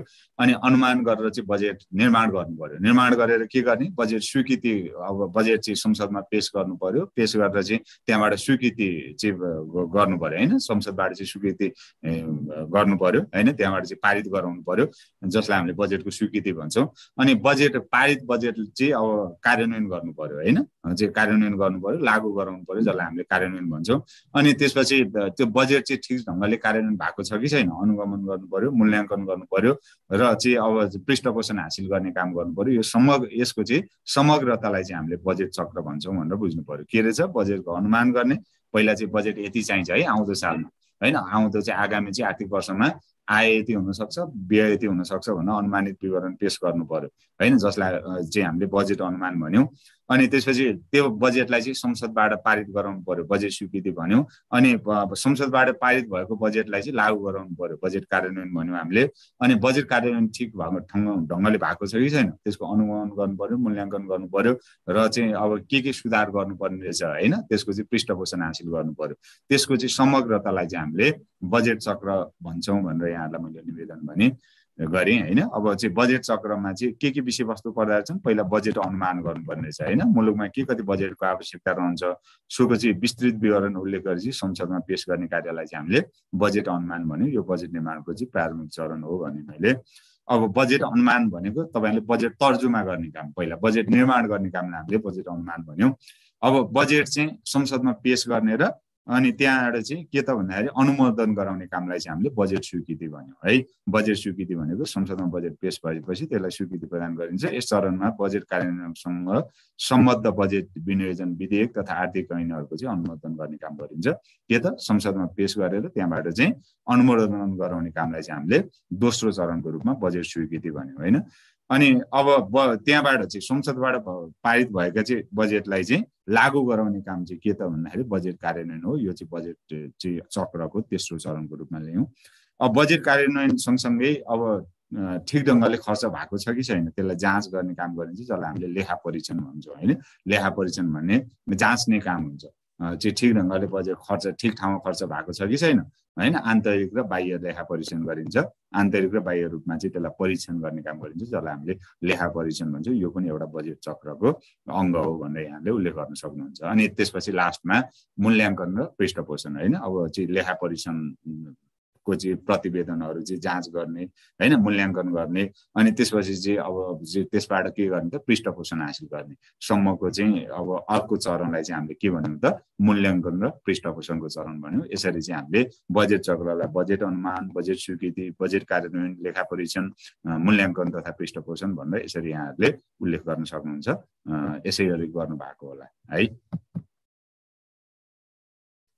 अब खाता सूची भनेको के हो भनेर यहाँ सोधिएको थियो अर्को क्वेशन अनि सरकारी खाताको वर्गीकरण गर्नुहोस् भनेको थियो यो अलिकति लामो खाले क्वेशन हो हैन अब यो 5 नम्बर सोधेको छ अलिकति त भन्दा भयो हुन्थ्यो अर्थात् चाहिँ यो क्वेशनले चाहिँ अब निर्दिष्ट गरेर चाहिँ जस्तै चाहिँ उसको भनौं न नेपाल सरकारको चाहिँ खाताको वर्गीकरण गर्नुहोस् भन्ने भए नि हुन्थ्यो अर्थात् प्रदेश सरकारको खाताको वर्गीकरण गर्नुहोस् भन्ने भए नि हुन्थ्यो स्थानीय चाहिँ सरकारको खाताको वर्गीकरण गर्नुहोस् भन्ने भने अलि छोटो हुन जान्थ्यो अब 5 नम्बरमा यो चाहिँ सरकारी खाताको वर्गीकरण गर्नुहोस् भन्ना मात्र अलिकति यो क्वेशनको चाहिँ अब अलि भार चाहिँ अलिकति ठुलो छ अलि धेरै कुरा लेख्नुपर्ने हुन्छ अब यसले चाहिँ सरकारी खाता वर्गीकरण गर्नुहोस् भन्दाखेरि अब तिनटैको भन्न खोज्यो यसले अब यसले चाहिँ अब के त चाहिँ यहाँ भनौं न नेपाल सरकारको पनि भन्यो प्रदेश सरकारको पनि भन्यो र स्थानीय तहको पनि भन्यो हैन अब भन्यो अब तैपनि यो क्वेशनमा अलिकति चाहिँ यो 5 नम्बरमा यति अलिकति 10 नम्बरमा हुने खालको चाहिँ क्वेशन भयो भन्न खोजेको मात्र अब खाता सूची यसमा यहाँहरूले पहिला खाता सूचीको छोटो परिचय दिनुपर्ने हुन्छ खाता सूची भनेको के हो भन्दाखेरि कार्यालयमा भएका जुन आर्थिक कारोबारहरूको वर्गीकरण गर्ने विश्लेषण गर्ने तथा उपयुक्त शीर्षक एवं उपशीर्षकमा सङ्केतीकरण गर्ने हैन सङ्केत दिने सिम्बोलाइजेसन गर्ने काम जुन छ त्यसलाई चाहिँ हामीले खाता सूची भन्यौं हैन चाहिँ सङ्केतीकरण गर्ने के गर्ने त पहिला चाहिँ अब सरकारी कार्यालयमा विभिन्न प्रकारका कारोबार हुन्छन् नि त्यो कारोबारहरूलाई चाहिँ त्यसको प्रकृति अनुसार चाहिँ वर्गीकरण गर्ने विश्लेषण गर्ने र शीर्षक एवं उपशीर्षकमा सङ्केतीकरण गर्ने हैन आधारलाई चाहिँ हामीले खाता सूची भन्यौं अब वित्तीय कारोबार सम्बन्धमा खोलिएका खाताहरूको विवरण हैन विभिन्न खाताहरूको चाहिँ विवरण एवं सूची नै के हो त खाता सूची हो भनेर अर्को यहाँहरूले उल्लेख गर्न सक्नुहुन्छ अनि अब सरकारको आम्दानी खर्च र लगानीलाई व्यवस्थित बनाई अन्तर्राष्ट्रिय मापदण्ड अनुरूप बनाउने उद्देश्यले नेपाल सरकारले सरकारी खाता सूचीको व्यवस्था गरेको हो भनेर अर्को बुलेट राख्न सक्नुहुन्छ यसले चाहिँ आर्थिक सुशासन कायम गर्न मद्दत गर्छ भनेर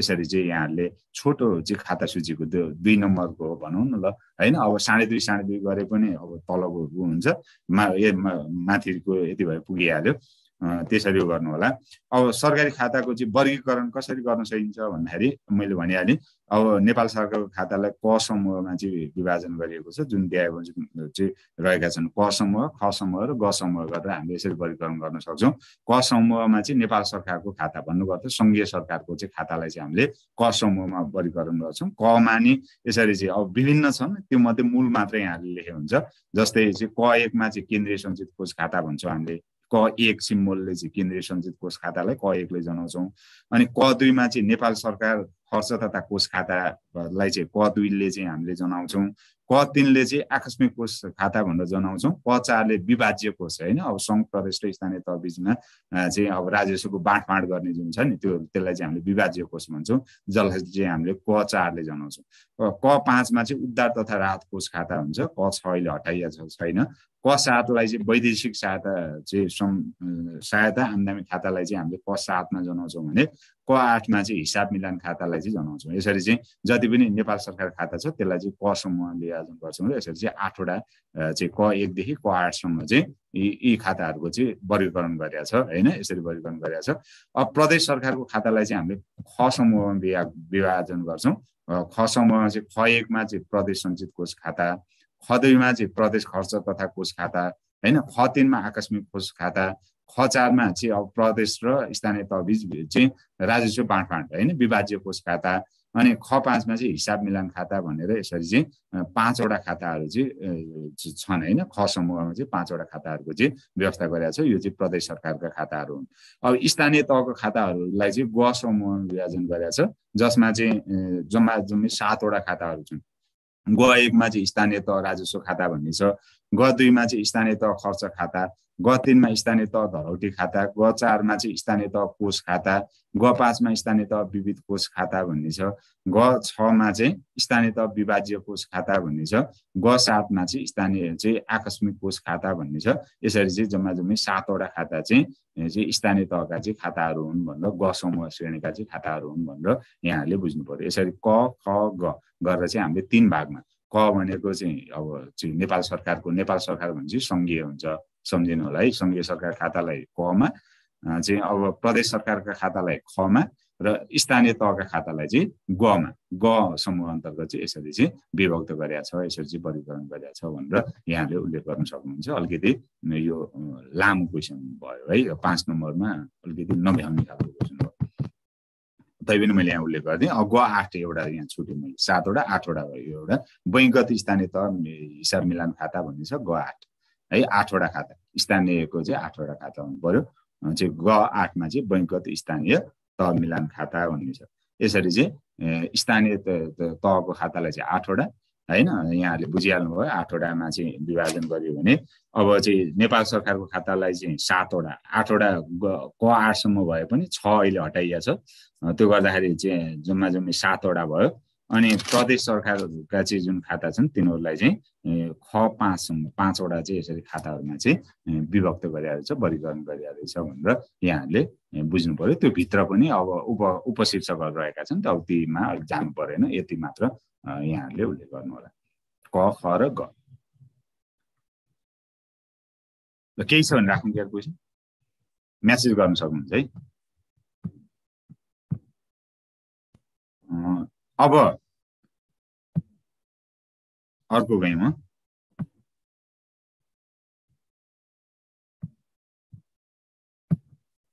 अब केही छ भने क्वेसन राख्नु होला, त्यहाँ मैले मेसेज गर्न यहाँहरूलाई मौका मैले दिइसकेको छु त्यहाँबाट। अब छोटकरीमा टिप्पणी लेख्नुहोस् भनेर चाहिँ क्वेसन सोधेको छ। अब यसमा टिएसए भनेको छ हैन, अनि अर्को चाहिँ के दिएको छ त भन्दाखेरि एकल खाता कोष भयो है। नोट त पाइहाल्नुहुन्छ, नोटको पिरै गर्नु परेन नि।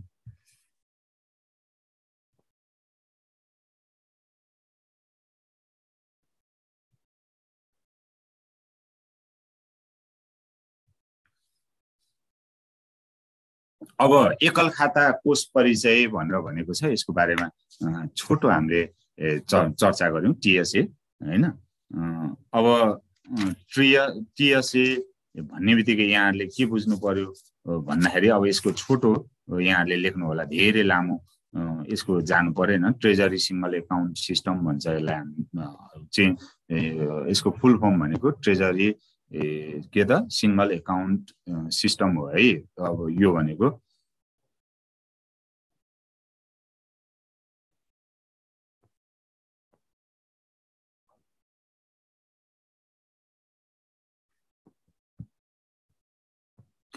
अब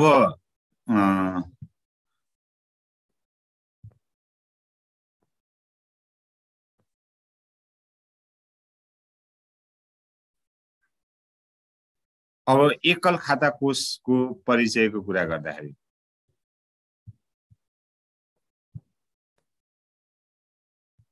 यसमा यो यहाँहरूलाई मैले निवेदन गरिसकेको छु। जस्तै खातामा तपाईहरुले जस्तै यो यसरी यो सबै यो राजस्व खाता पनि त्यही पर्ने भयो, सबै कुराहरू यही भित्र पर्ने भयो है। क ख ग भित्र, क भित्र त्यो सबै सङ्घका राजस्व, वित्तीय हैन चाहिँ अब सँग सम्बन्धित खर्च, सम्पत्ति, दायित्व, पुँजी सबै खाताहरू त्यही भित्र पर्ने भयो, तिनै भित्र पर्ने भयो। त्यसरी यहाँहरूले उल्लेख गर्नु होला, त्यही वर्गीकरण भित्र सबै पर्ने भयो। ल अब एकल खाता कोष परिचय, अब यहाँ हेर्नुस् त, यसलाई चाहिँ हामीले अब ट्रेजरी सिंगल एकाउन्ट सिस्टम भनेर मैले भने, यो भनेको कस्तो भन्दाखेरि सरकारी वित्तीय कारोबारको एकल बैंक खातालाई चाहिँ एकल खाता कोष भनिन्छ भनेर मैले भने। भन्नुको अर्थ यस्तो हो, अब प्रत्येक कार्यालयले छुट्टा छुट्टै खाता खोल्नु आवश्यकता छैन। सबै एउटा जिल्लाभरिका चाहिँ सबै कार्यालयले चाहिँ कोष तथा लेखा नियन्त्रण कार्यालय होइन। अब यहाँलाई थाहा छ प्रत्येक जिल्लामा चाहिँ 77वटा जिल्लामा कोलोनिका रहेको छ। कोलोनिकाको नाममा चाहिँ खाता खोल्ने होइन, अनि त्यहीँबाट चाहिँ कारोबार गर्ने सबै चाहिँ कार्यालयहरूले चाहिँ त्यही कोलोनिकाले खोलेको चाहिँ खाता मार्फतै कारोबार गर्ने जुन कार्य छ त्यसलाई चाहिँ हामीले एकल खाता कोष भन्छौँ होइन, जसलाई हामीले टिएसए भन्छौँ। किनभने अब प्रत्येक कार्यालय पछि नै खाता हुँदाखेरि यो बढी झन्झटिलो नै हुन्छ, अनि दस्तुर पनि बढी तिर्नु पर्यो, एकीकृत विवरण पनि पत्ता नलाग्ने भयो। त्यही भएर चाहिँ तपाईँको त्यस्ता समस्याहरू समाधान गर्नको लागि एकल खाता कोषको चाहिँ अवधारणाको चाहिँ विकास भएको हो। यसले चाहिँ के त भन्दाखेरि सबै जिल्लाभरिका सरकारी कार्यालयको चाहिँ छुट्टा छुट्टै खाता नभएर चाहिँ त्यो कोष तथा लेखा नियन्त्रण कोलोनिकाको नाममा चाहिँ खाता खोल्ने र चाहिँ अब त्यही मार्फत चाहिँ कारोबार सञ्चालन गर्ने जुन कार्य छ होइन, त्यसलाई चाहिँ हामीले के भन्छौँ त एकल खाता कोष भन्छौँ भनेर बुझ्नु पर्यो है।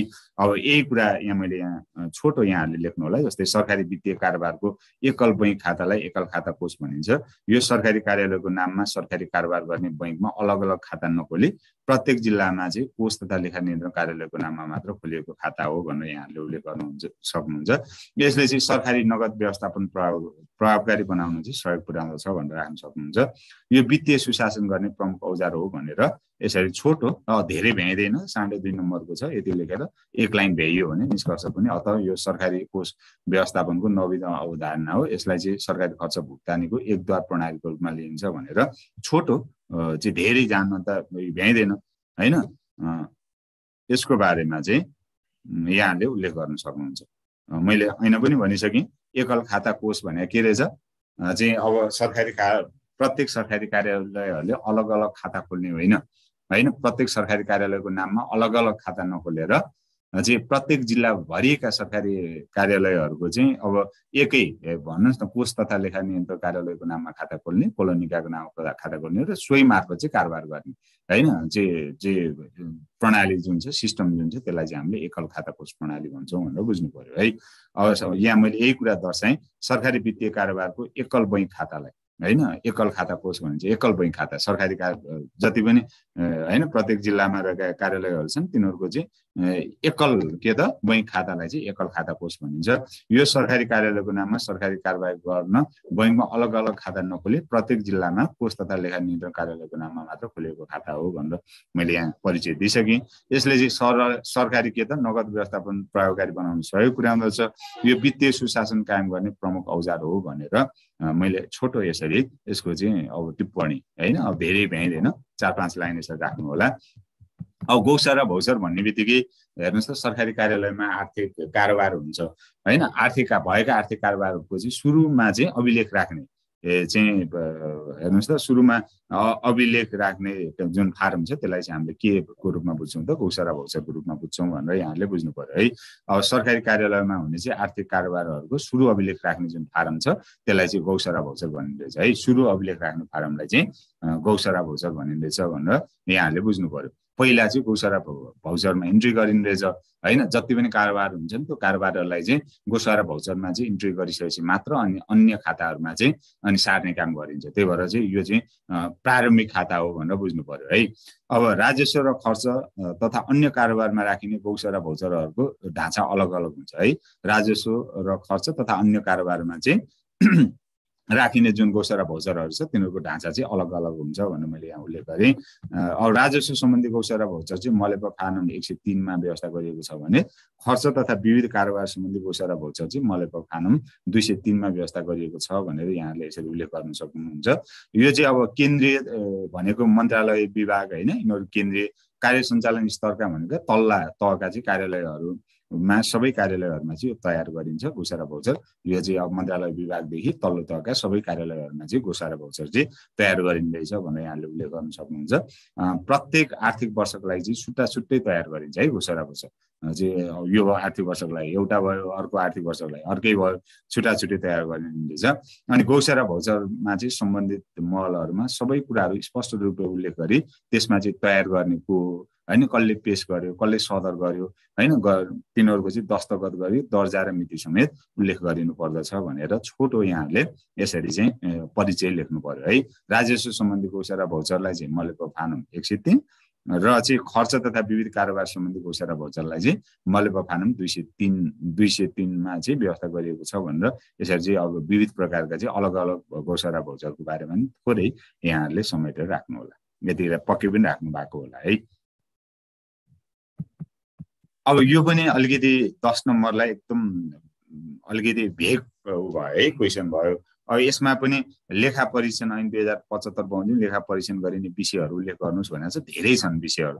अब यसमा अलिकति लिमिटेसन 10 वटा 15 वटा तोकिदिएको भए क्वेसनलाई अझ सहज हुन्थ्यो। यो अलिकति नतोकिया हुनाले अलिकति बढी कुराहरू यसमा छ। मैले यहाँ भएको कुराहरू त सबै राख्ने, तर यहाँहरूलाई यति धेरै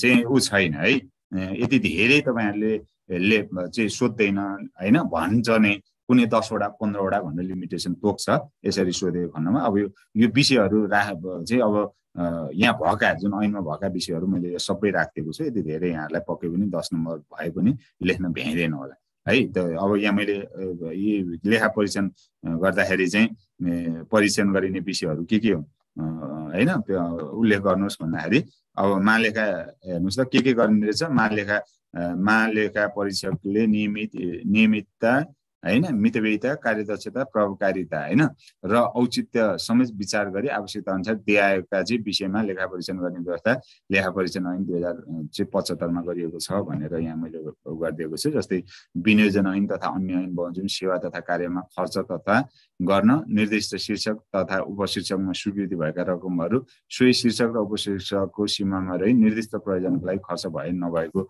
यो विषय हेरिन्छ लेखा परीक्षण गर्दा। अनि कारोबारको चाहिँ लेखा तोकिएको ढाँचा अनुरूप राखेको छ कि छैन त्यो कुरा हेरिन्छ। अनि संवैधानिक निकाय, मन्त्रालय, विभाग र सो सरका केन्द्रीय तहका कार्यालयले मातहतका कार्यालयको तथा प्रदेशका चाहिँ मन्त्रालय र प्रदेश तहका अन्य कार्यालयले मातहतका कार्यालयको विनियोजन, राजस्व, धरोहरी लगायतका सम्पूर्ण आर्थिक कारोबारको केन्द्रीय लेखा राखी केन्द्रीय विवरण तयार पारेको छ कि छैन त्यो कुरा हेरिन्छ। अनि सङ्घीय सञ्चित कोषबाट, प्रदेश सञ्चित कोषबाट, स्थानीय सञ्चित कोषबाट, सङ्घीय आकस्मिक कोषबाट, प्रदेश आकस्मिक कोषबाट र अन्य सरकारी कोषको चाहिँ हिसाब यथार्थपरक छ कि छैन, मिलाएर हिसाब गरेर राखेको छ कि छैन, कारोबार भएको छ कि छैन त्यो कुरा हेरिन्छ। सम्बन्धित सरकारी निकायले चाहिँ समयमा बजेट निकासा गरेको छ कि छैन त त्यो पनि हेरिन्छ। अनि आर्थिक विवरणले चाहिँ त्यसमा लेखिएको अवधिको आर्थिक कारोबारको सही र यथार्थ चित्रण गरेको छ कि छैन त्यो पनि हेरिन्छ। आम्दानी वा खर्च भएका कलमहरूको पुष्टाइ हुने प्रमाण यथेष्ट भएको छ कि छैन, आम्दानी जति भयो खर्च जति भयो त्यसलाई चाहिँ पुष्टाइ हुने प्रमाण चाहिँ छ कि छैन त, पुष्टाइ गर्ने प्रमाण छ कि छैन त्यो पनि हेरिन्छ। लेखा वा प्रतिवेदन बमोजिम भौतिक प्रगति भएको छ कि छैन होइन त्यो कुरा नि हेरिन्छ। खर्च गर्न अधिकार प्राप्त अधिकारले स्वीकृति दिएको छ कि छैन त्यो पनि हेरिन्छ। सिर्जना भएको जुन दायित्व छ समयमा भुक्तानी भएको छ कि छैन होइन त्यो पनि हेरिन्छ। नगदी जिन्सी लगायत उपलब्ध स्रोत र साधन सम्पत्तिको उचित रूपमा चाहिँ उपयोग गरे नगरेको त्यो पनि हेरिन्छ। अब सरकारी सम्पत्तिको चाहिँ प्रचलित कानुन बमोजिम अभिलेख राखिएको छ कि छैन त्यो पनि हेरिन्छ। सरकारी सम्पत्तिको चाहिँ हानि नोक्सानी नहुने गरी उचित संरक्षण तथा मर्मत सम्मत गरेको छ कि छैन त्यो नि हेरिन्छ।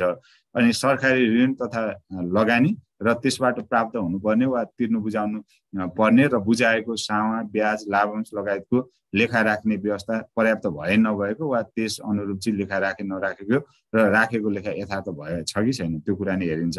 अनि खर्च गर्दा दुरुपयोग हुन नपाउने गरी पर्याप्त कानुनी चाहिँ व्यवस्था भए नभएको, तत्सम्बन्धी चाहिँ नियमन तथा नियन्त्रण व्यवस्था पर्याप्त भए नभएको र यी कुराहरूलाई चाहिँ अनुशासन गरेको छ कि छैन त्यो कुरा नि हेरिन्छ। अनि आन्तरिक नियन्त्रण प्रणाली चाहिँ प्रभावकारी चाहिँ व्यवस्था भएको छ कि छैन र त्यसको अनुसरण गरेको छ कि छैन त्यो कुरा नि हेरिन्छ। अनि आन्तरिक लेखा परीक्षण सन्तोषजनक तरिकाबाट छ कि छैन भएको छ कि छैन त। अनि भएकोमा चाहिँ जुन प्रतिवेदन दिएको छ आन्तरिक लेखा परिषदले, त्यसको कार्यान्वयन गरेको छ कि छैन त्यो कुरा नि हेरिन्छ। अनि राजस्व तथा सरकारी कोषमा जम्मा हुनुपर्ने रकम कानुन बमोजिम निर्धारण, असुली, दाखिला, लेखाङ्कन भएको नभएको र राजस्व चुहाटो नियन्त्रण गर्ने प्रयास गरे नगरेको त्यो पनि हेरिन्छ। अनि धरौटी सम्बन्धी प्रचलित कानुनको चाहिँ पर्याप्तता छ कि छैन त त्यो पनि हेरिन्छ। पालना गरेका छ कि छैन त्यो पनि हेरिन्छ। अर्को चाहिँ औद्योगिक तथा व्यापारिक चाहिँ व्यावसायिक सेवाहरूको आम्दानी खर्चको लेखा, त्यसको जिन्सी, नगदी मौजा तथा आर्थिक कारोबार सम्बन्धी व्यवस्था र तत्सम्बन्धी कानुन पर्याप्त भए नभएको र तिनको चाहिँ पालना गरे नगरेको त्यो विषय नै हेरिन्छ। अनि कार्यालयको चाहिँ सङ्गठन र व्यवस्थापन तथा कार्य विभाजन यथेष्ट समुचित छ कि छैन हैन त्यो कुरा नै हेरिन्छ। अनि त्यसपछि अब कुनै काम अनावश्यक रूपले दोहोरो हुने गरी विभिन्न कर्मचारी वा निकायबाट गरिएको वा गर्नुपर्ने कुनै काम छुटाएको वा कार्यालयको काम निर्दिष्ट समयमा गर्ने गराउने प्रभावकारी व्यवस्था भए नभएको के छ त्यो पनि हेरिन्छ। सङ्गठन र कार्यालयको उपलब्धि किटान गर्ने आधार स्पष्ट छ छैन त्यो पनि हेरिन्छ हैन। अनि कार्यक्रम अनुसार निर्धारित समयभित्र प्रगति भयो कि भएन र गुणस्तर र परिणाम मापदण्ड अनुरूप छ कि छैन त्यो कुरा नि हेरिन्छ। अनि कार्यालयको उद्देश्य र नीति स्पष्ट छ कि छैन त, निर्दिष्ट उद्देश्य नीति अनुरूप योजना, बजेट, कार्यक्रम तर्जुमा गरेका छ कि छैन सो कुरा नि हेरिन्छ। स्वीकृति लागत खर्चको सीमाभित्र रही कार्यक्रम सञ्चालन गरेका छ कि छैन, खर्च गर्दा लागत तथा उपलब्धि विश्लेषण गरी उचित ढङ्गले खर्च गरेका छ कि छैन, लागतको तुलनामा चाहिँ प्रतिफल धेरै कस्तो छ त हैन त्यो अनुसारको चाहिँ प्रतिफल प्राप्त भएको छ कि छैन त्यो पनि हेरिन्छ। अब लक्ष्य, प्रगति तथा चाहिँ लागत खर्चको अभिलेख राख्ने व्यवस्था पर्याप्त र भरपर्दो छ कि छैन त्यो नि हेरिन्छ। अनि प्रचलित चाहिँ कानुनले अनुगमन गर्नुपर्ने व्यवस्था गरे अनुरूप अनुगमन गरे नगरेका कुरा त्यो हेरिन्छ हैन। अनि वित्तीय कारोबार अभिलेख र प्रतिवेदन व्यवस्थापनलाई चाहिँ सूचना प्रविधिमा आधारित बनाउने प्रयास गरेका छ कि छैन त्यो नि हेरिन्छ हैन। सूचना प्रविधिमा आधारित भन्छौँ नि अब त हैन, विद्युतीय शासनको कुरा गर्छौँ हैन। अब यो वित्तीय कारोबार अभिलेख प्रतिवेदनलाई चाहिँ सूचना प्रविधिमा चाहिँ लगाएको छ कि छैन त्यो कुरा पनि हेरिन्छ। त्यसको प्रयास भएको छ कि छैन त हेरिन्छ हैन। अनि नेपाल सरकार, प्रदेश सरकार वा स्थानीय तहमा चाहिँ प्रचलित कानुन बमोजिम बाँडफाँड भएको राजस्व, अनुदान तथा रोयल्टीको उपयोग र परिचालन भएको छ कि छैन त्यो हेरिन्छ। शोध भर्ना लिने काम भएको छ कि छैन त्यो पनि हेरिन्छ। त्यो समयमै भएको छ कि छैन त्यो हेरिन्छ। बेरुजु लागत र खर्चहरूको अभिलेख अद्यावधित राखेको छ कि छैन, अपडेट गरेर राखेको छ कि छैन बेरुजु लागतको हैन, कति लगत भएको छ बेरुजु लगतको, अनि बेरुजु खर्च हैन खर्चोट भएको छ, फरफारक गर्ने काम भएको छ कि छैन त्यसको अभिलेख राखे नराखेको, बेरुजु खर्चोट गर्ने चाहिँ प्रयास गरेको छ कि छैन त हैन, चाहिँ अब चाहिँ बेरुजुलाई हटाउने प्रयास गरेको छ कि छैन हो त्यो कुरा पनि हेरिन्छ। यी विषय चाहिँ हेरिन्छ। यो अलि लामो होला त्यही भएर यसको सीमा तोक्नुपर्छ है। अब यत्तिकै मात्र लेख्दाखेरि अलिकति लामो पर्न जान्छ हैन। यति धेरै विषयहरू लेख्न यहाँहरूले 10 नम्बरकै भए पनि सकिँदैन, भ्याइँदैन। त्यही भएर अलिकति यसलाई चाहिँ घटाउनुपर्छ। अब यो ऐनमा भएको अलिकति भाषा यहाँले आफ्नोमा ढाल्न सक्नुहुन्छ हैन, चाहिँ थोरै तै पनि अब यहाँ भएको व्यवस्थाहरू त जस्ताको तस्तै नै लेख्नु पर्यो। अब चाहिँ बनावटी बनाउनु त भएन भन्न यहाँहरूलाई त्यो मैले निवेदन गरेँ है त। पक्कै पनि यसरी यहाँहरूले गर्नुभएको होला। अब सार्वजनिक खरिद भने के बुझ्नु भएको छ त? सार्वजनिक खरिदको बारेमा अलिकति छोटो यहाँलाई कसरी गर्नुभएको छ त्यसको बारेमा अलिकति चर्चा गरेर अगाडि जाउँ है त। कसले भन्नुहुन्छ सार्वजनिक खरिदको बारेमा?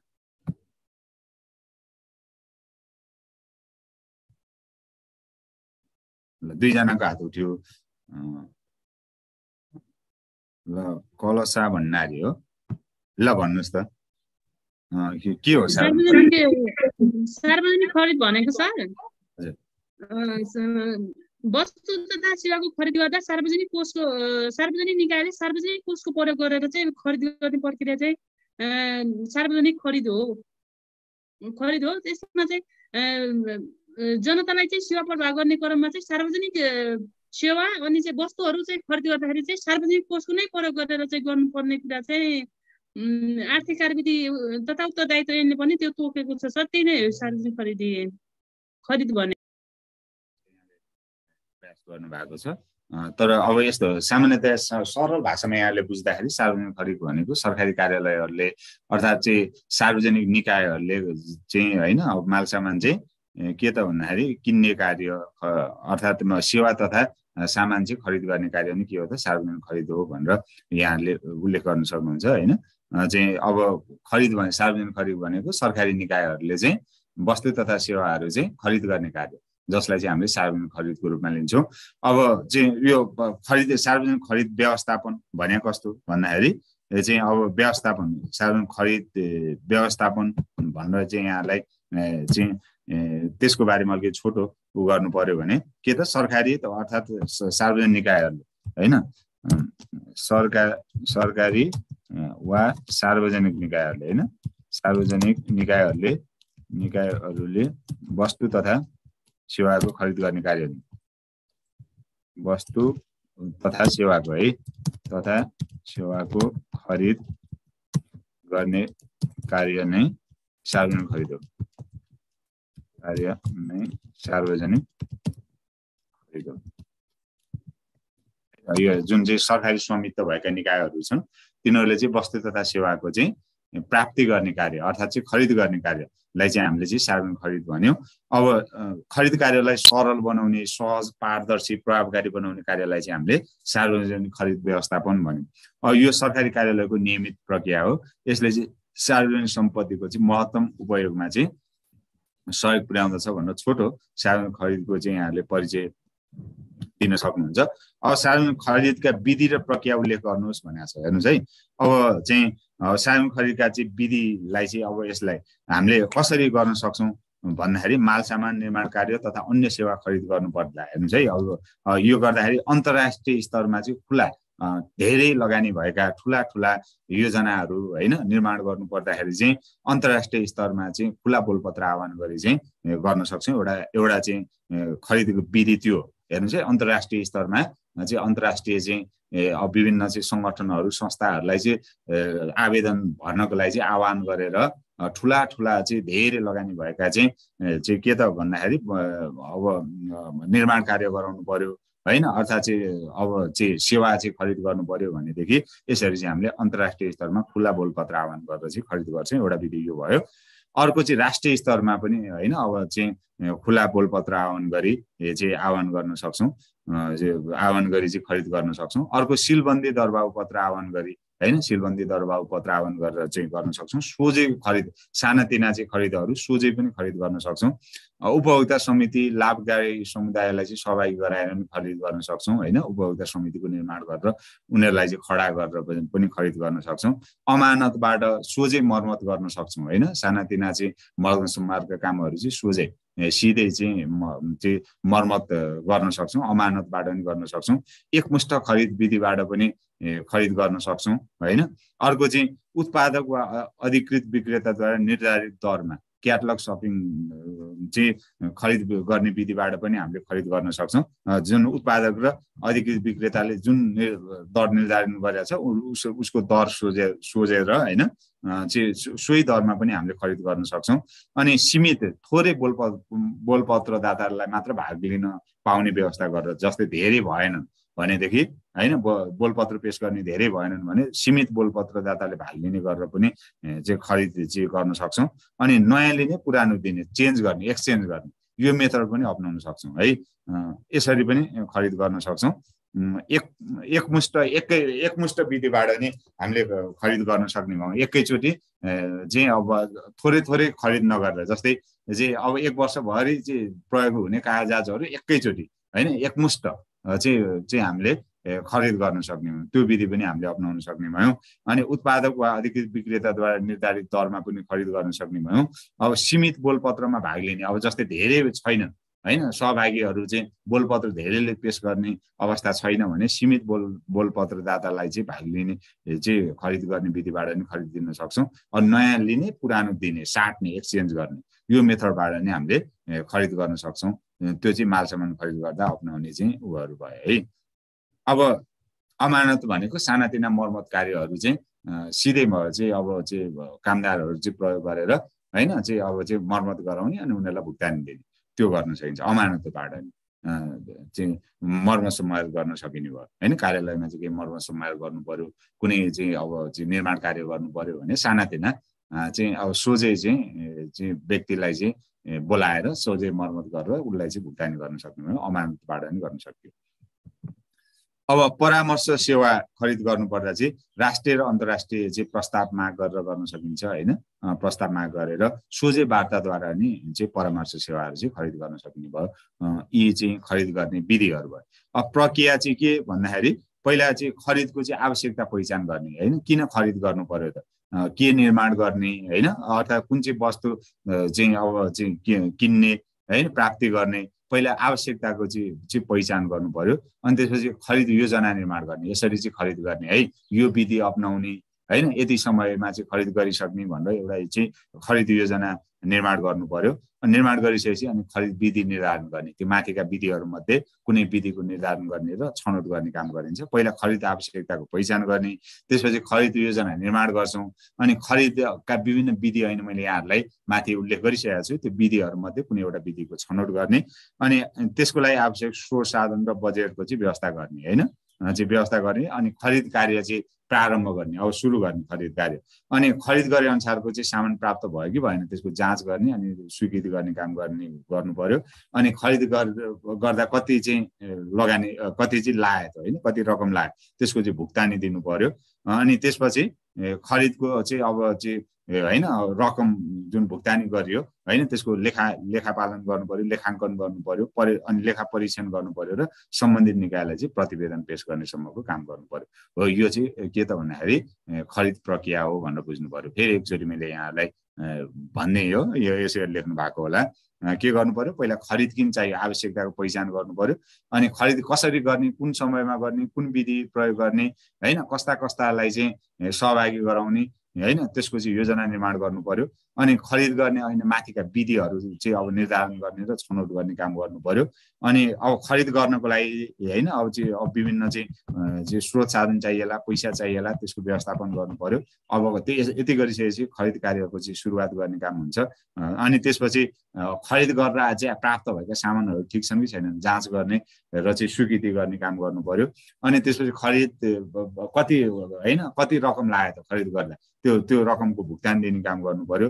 र चाहिँ अब चाहिँ खरिद कार्यमा भएका चाहिँ कारोबारहरूको लेखाङ्कन गर्ने काम, अनि त्यसको चाहिँ परीक्षण, लेखा परीक्षण गर्ने काम र सम्बन्धित निकायमा प्रतिवेदन दिने काम गर्नु पर्यो। यो चाहिँ तपाईँका चाहिँ खरिदका हुन् भनेर यहाँहरूलाई उल्लेख गरेँ है त। विधि पक्कै पनि यसरी यहाँहरूले गर्नु भएको होला।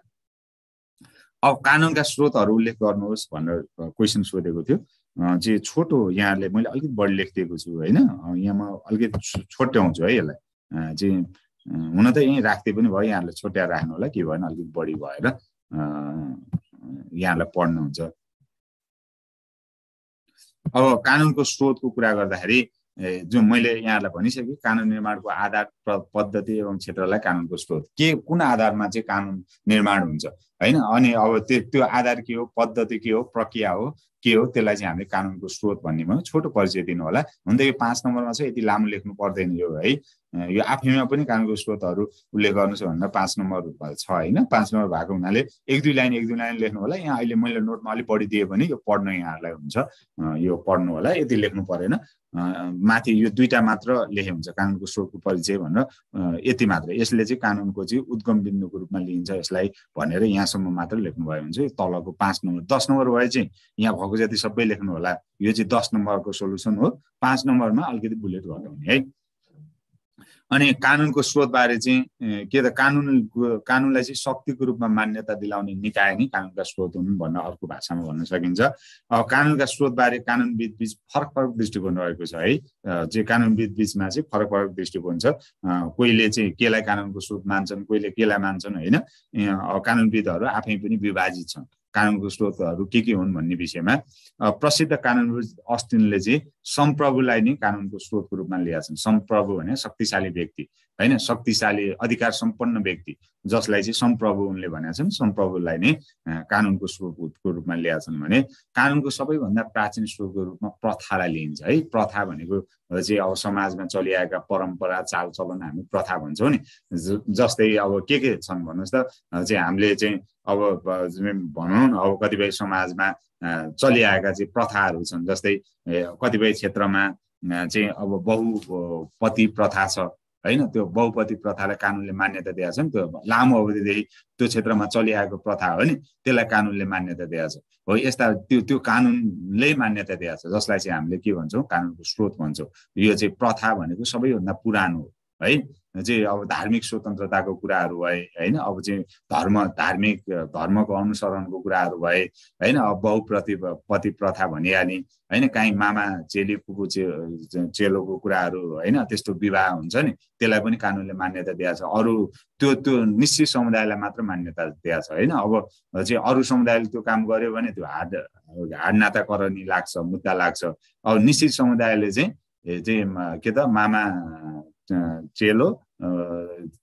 फुपू चेली हैन यिनीहरू बीचमा चाहिँ विवाह गर्न सक्ने चाहिँ अब निश्चित समुदायलाई छुट दिएको छ यसलाई चाहिँ हामीले के भन्छौँ त भन्दाखेरि प्रथा भन्छौँ भनेर यहाँले बुझ्नु पर्यो है अब यो चाहिँ सबैभन्दा प्राचीन रहेछ भने आधुनिक स्रोतको रूपमा चाहिँ विधायनलाई हैन अब विधायन भनेको संसदबाट कानुन बनाउने प्रक्रिया जुन छ त्यसलाई हामीले विधायन भन्छौँ हैन अब आधुनिक स्रोतको रूपमा चाहिँ विधायनलाई लिन्छौँ भने सबैभन्दा प्राचीन स्रोतको रूपमा चाहिँ प्रथालाई हामीले लिन जाँदैछौँ अब कानुनका स्रोतहरू के हुन् भन्दा अलिक बढी यहाँ मैले लेख्दै हुन सक्छु यो 5 नम्बरमा अलिकति लामो हुनसक्छ यहाँले एक लाइन लेख्नु होला है एक लाइन मात्र लेखे हुन्छ यहाँ मैले अब 3-4वटा बुलेट यहाँ राखेको छु यहाँहरूले छोट्याएर एउटा बुलेट राख्नु होला है त यो नोटबाट मैले हटाइन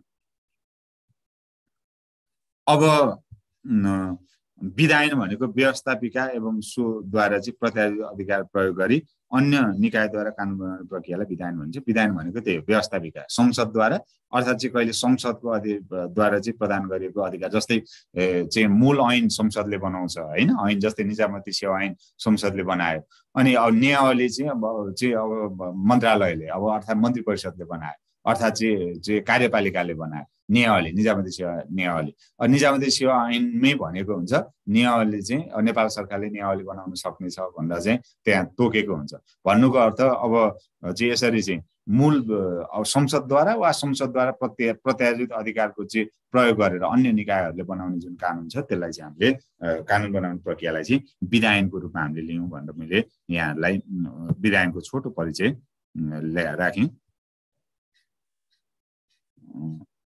है त अब विधायन भनेको त्यही हो संसदद्वारा बनाउने कानुन अर्थात् चाहिँ संसदद्वारा प्रत्याशित अधिकारको चाहिँ प्रयोग गरी अन्य निकायहरूले चाहिँ कानुन बनाउने प्रक्रिया जुन छ त्यसलाई विधायन भन्यो विधायनलाई चाहिँ कानुनको सबैभन्दा महत्त्वपूर्ण स्रोतको रूपमा लिइन्छ किनभने यो संसदद्वारा तपाईँ हाम्रा प्रतिनिधिद्वारा बनाएको हुन्छ नि त हामीले जनप्रतिनिधिले कानुन बनाउनलाई नै निर्वाचन गरेर हाम्रो लागि चाहिँ राम्रो कानुन बनाउँछन् भनेर चाहिँ कानुन के त भन्दाखेरि हामीले आफैले निर्वाचनद्वारा चाहिँ छनौट गरेर पठाएका हुन्छौँ हो त्यस्ता जनप्रतिनिधिले बनाएको कानुन चाहिँ बढी व्यवस्थित हुन्छ बढी चाहिँ जनमैत्री हुन्छ भनेर चाहिँ हामीले यसलाई चाहिँ के त भन्दाखेरि महत्त्वपूर्ण कानुनको स्रोतको रूपमा यसलाई लिने भयौँ अब कानुनको चाहिँ प्रथा नजिर तथा कानुनी लेखको दाँजोमा विधानको विकास पछि भएको है यो पछि भएको हो यसलाई चाहिँ कानुन निर्माणको सबैभन्दा वैज्ञानिक प्रक्रियाको रूपमा लिइन्छ किनभने त्यहाँ एकदम विचार विमर्श हुन्छ छलफल हुन्छ हैन अनि त्यसरी चाहिँ कानुन निर्माण गरिन्छ त्यही भएर यसलाई चाहिँ सबैभन्दा वैज्ञानिक चाहिँ स्रोतको रूपमा चाहिँ हामीले यसलाई लिन्छौँ भनेर मैले यहाँलाई निवेदन गरेँ अर्को प्रथा भनेको चाहिँ अब मानिसले समाजमा निरन्तर रूपमा अभ्यास गर्दै आएको मूल्य मान्यता र परम्परालाई हामीले प्रथा भन्यौँ नि त जस्तै प्रथाको कुरा पनि मैले गरिसकेको छु होइन चाहिँ अब काहीँ चाहिँ बहुपति प्रथा छ होइन अब हाम्रै नेपालमा पनि बहुपति प्रथा चलिरहेछ नि अब त्यो सबै समुदायमा त त्यो कानुनले मान्दैन अब त्यो निश्चित समुदायलाई छुट दिएको छ होइन हो त्यो प्रथा हो यसरी चाहिँ अब चाहिँ निरन्तर रूपमा अभ्यास गर्दै आइरहेको मूल्य मान्यता र परम्परा जुन छ त्यसलाई चाहिँ हामीले के भन्यौँ त प्रथा भन्यौँ वैध प्रथाका लागि के हुनु पर्यो प्राचीनता हुनु पर्यो एकदम पुरानो हुनु पर्यो अहिले निर्माण गरे हुनु भएन एकदम चाहिँ परम्परादेखि चल्दै आएको हुनु पर्यो निरन्तर रूपमा चल्दै आएको हुनु पर्यो कहिले चाहिँ अपनाउने कहिले छोड्ने गर्नु भएन निश्चित हुनु पर्यो होइन अनि अनुकूल हुनु पर्यो कानुन अनुकूल अब कहिले एकदम प्रतिकूल जस्तै चाहिँ सती प्रथा होला नि त होइन अब त्यो सती प्रथा त मानवीयता विरोधी कार्यहरू भयो नि त्यस्तो हुनु भएन होइन सती प्रथा यहाँहरूलाई थाहा छ बोक्सी प्रथा यस्ता नै प्रथाहरू छन् नि त तर ती प्रथा चाहिँ के त भन्दाखेरि मानवीय मूल्य मान्यता विरुद्धका प्रथाहरू हो यस्ता चाहिँ हुनु भएन है अब कानुन र समाज अनुकूलता हुनु पर्यो अनि तर्कसङ्गत हुनु पर्यो होइन तर्क गर्न सकिने हुनु पर्यो यो कारणले चाहिँ यो प्रथा अपनाइयो है यसका चाहिँ सबल पक्षहरू यो छन् हाम्रो समुदायको लागि भनेर त्यो चाहिँ तर्क गर्न सक्ने खालको हुनु पर्यो हो यिनीहरू चाहिँ वैध प्रथाका चाहिँ गुणहरू हुन् भनेर यहाँले उल्लेख गर्न सक्नुहुन्छ प्रथा चाहिँ कानुनको सबैभन्दा पुरानो स्रोत रहेछ है। सर्वस्वीकार्य पनि रहन सक्यो। अब नजिर नजिर चाहिँ कानुन व्याख्या गर्ने क्रममा अदालतद्वारा निर्माण गरिएका कानुन चाहिँ नजिर हो। जस्तै हेर्नुहोस् त कतिपय कानुनी अस्पष्टता हुन्छ नि, जे अस्पष्टता हुन्छ त्यो अस्पष्टता हेर्नुहोस् है, नजिर भनेको के त कतिपय त्यो कानुनी अस्पष्टताहरू रहेको हुन्छ। त्यो अस्पष्टताहरूलाई चाहिँ निवारण गर्नको लागि चाहिँ अब जस्तै अब न्यायाधीश समक्ष चाहिँ मुद्दा आयो होइन, मुद्दा आउँदाखेरि अब कानुन चाहिँ अब छैन होइन, कानुन रहेछ, कानुनी स्पष्टता छैन, अस्पष्टता छ भने त्यस्तो अस्पष्टतालाई चिर्दै नयाँ सिद्धान्त जुन प्रतिपादन गर्ने कार्य जुन छ त्यसलाई चाहिँ हामीले नजिर भन्छौँ। त्यो चाहिँ कानुन सरह पछि त्यस्तै प्रकृतिको मुद्दामा त्यो चाहिँ कानुन सरह चाहिँ लागू हुन्छ होइन। अब एउटा चाहिँ नजिर स्थापित भइसकेपछि त्यस्तै प्रकृतिका चाहिँ मुद्दामा त्यो नजिर चाहिँ फलो गर्ने काम गरिन्छ। त्यही भएर चाहिँ कानुन व्याख्या गर्ने क्रममा अदालतद्वारा निर्माण गरेको कानुन नै नजिर हो भन्ने मैले कमन ल सिस्टममा नजिरलाई चाहिँ दुईटा एउटा हामीले नजिरलाई चाहिँ महत्त्वपूर्ण चाहिँ मान्ने चाहिँ कमन ल सिस्टम हो। कमन ल सिस्टम भने बेलायत लगायत होइन अब चाहिँ मुलुकहरूले नेपाल बेलायत लगायत चाहिँ मुलुकहरूले चाहिँ अपनाएको जुन कानुनी प्रणाली छ त्यसलाई हामीले कमन ल सिस्टम भन्छौँ। यहाँ चाहिँ अब चाहिँ नजिरलाई चाहिँ एकदम महत्त्वपूर्ण कानुनको स्रोतको रूपमा लिइन्छ। यसलाई न्यायाधीश निर्मित कानुनको रूपमा लिइन्छ। अब कानुनका अन्य स्रोत भन्दा अब यहाँ पछि मुख्य यो तीनटा हो होइन, नजिर भयो, विधान भयो, प्रथा भयो। अब अन्य भन्ने यहाँले उ गर्न सक्नुहुन्छ। अन्यमा कानुनको अन्य स्रोतमा न्यायिक लेखनहरू होइन, विभिन्न चाहिँ व्यक्तिहरूले लेखेका लेखहरू, व्यावसायिक रायहरू, तर्कहरू पर्दछन् होइन, सन्धि सम्झौताहरू पनि अन्य स्रोतको रूपमा यहाँले राख्न सक्नुहुन्छ। यिनीहरूले कानुन निर्माणमा चाहिँ अप्रत्यक्ष भूमिका निर्वाह गर्दछन्। यस्ता स्रोतहरूलाई कानुनको अनौपचारिक स्रोतको रूपमा पनि लिइन्छ भनेर यहाँ छोटो अन्य भनेर राख्न सक्नुहुन्छ है। कमन ल सिस्टम भने मैले भनिहालेँ, जस्तै बेलायत लगायतका मुलुकहरूले चाहिँ बेलायत र अब बेलायतले चाहिँ पहिला उपनिवेश जमाएका मुलुकहरूले चाहिँ अपनाएको जुन कानुन प्रणाली छ त्यो चाहिँ कमन ल सिस्टम हो। यहाँ चाहिँ नजिरलाई प्रमुख मान्ने होइन, नजिरलाई चाहिँ प्रमुख कानुन मान्ने चाहिँ मुलुकहरूको जुन कानुन प्रणाली छ त्यसलाई चाहिँ कमन ल सिस्टम भन्छौँ है। जुन चाहिँ बेलायत, नेपाल, हामी जस्ता मुलुकहरूले चाहिँ नजिरलाई प्रमुख कानुन मान्छौँ। अर्को कन्टिनेन्टल ल सिस्टम भन्छौँ, जुन चाहिँ फ्रान्स लगायत मुलुकहरूले नजिरलाई महत्त्व दिँदैन, नजिरलाई नमान्ने होइन प्रकृतिका चाहिँ मुलुकहरूले अपनाएको जुन कानुनी सिस्टम छ त्यसलाई चाहिँ कन्टिनेन्टल ल सिस्टम भन्छ। त्यहाँ चाहिँ नजिरलाई महत्त्व दिँदैन। फ्रान्स लगायतका मुलुकहरूले चाहिँ यो सिस्टमलाई अपनाएका छन् भनेर कन्टिनेन्टल ल सिस्टम है भन्ने यहाँले बुझ्नु पर्यो। अब यसपछि राजपत्रका चाहिँ भागहरू के हुन्, राजपत्र प्रकाशनको प्रक्रिया उल्लेख गर्नुहोस् भन्ने यहाँ क्वेसन सोधिएको थियो। अर्को त्यो रहेछ, यो पनि त्यो यस्तो संविधान पनि कतिपय अवस्थामा विधायन अन्तर्गतै निर्माण गर्न सकिन्छ। विधायन भनेको संसदद्वारा नि त संविधान बन्न सक्छ नि त होइन हो। त्यो पनि त्यो अवस्थामा संविधानलाई नै यहाँहरूले अब कतिपय अवस्थामा विधायन अन्तर्गतै संविधान निर्माण गर्न सकिन्छ। हो अन्तर्राष्ट्रिय सन्धि सम्झौता यिनीहरूलाई अनौपचारिक स्रोतको रूपमा यहाँले उल्लेख गर्न सक्नुहुन्छ, राख्न सक्नुहुन्छ है। अब मुख्य तिनीहरू भए, अरूमा यहाँहरूले अन्तर्राष्ट्रिय सन्धि सम्झौता होइन, अब चाहिँ उहरू भए, अब व्यावसायिक राय, यिनीहरू कुराहरूलाई अन्यमा राख्न सक्नुहुन्छ। अब राजपत्रका भागहरू के हुन्, राजपत्र प्रकाशनको प्रक्रिया उल्लेख गर्नुहोस् भनेको छ। यो पनि अब 5 नम्बरमा अलि लामो क्वेसन हो है, यो अलि 5 नम्बरमा हल्का लामो क्वेसन भयो पनि ठिकै छ। अब यसमा त अब 5 नम्बरमा झन्नै भागै लेख्दाखेरि जान्छ होइन समय त, तैपनि अलिकति छोटो यो क्वेसन अनुसारको हामीले उ गरौँ। अब राजपत्र चाहिँ परिचय भनेर अलिकति छोटो यहाँ मैले राखेँ। जस्तै चाहिँ राज्यद्वारा निर्मित कानुन, सूचना एवं सन्धिलाई जनता समक्ष पुर्याउने जुन आधिकारिक दस्तावेज छ होइन, त्यहाँ राजपत्रमा प्रकाशित भइसकेपछि जनताले थाहा पायो भन्ने बुझिन्छ होइन।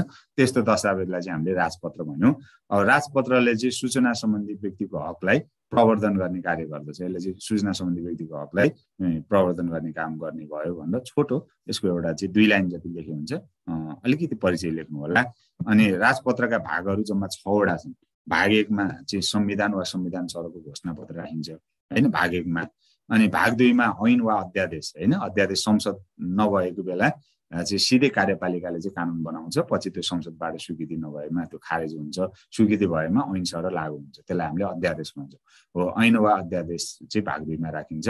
भाग 3 मा नियम भनेको अब चाहिँ भनौँ न व्यवस्थापिकाले प्रत्यायोजन गरेको अधिकार अन्तर्गत रही अन्य निकायहरूले बनाउने जुन कानुन छ त्यसलाई नियम भन्छौँ, नियावली भन्छौँ नि हैन। हो, त्यो चाहिँ नियावली नेपाल सरकारले जारी गरेका आदेश वा अधिकार पत्र चाहिँ भाग 3 मा राख्छौँ। अनि भाग 4 मा चाहिँ संविधान अन्तर्गतका विभिन्न नियुक्ति वा अन्य सूचनाहरू राख्छौँ।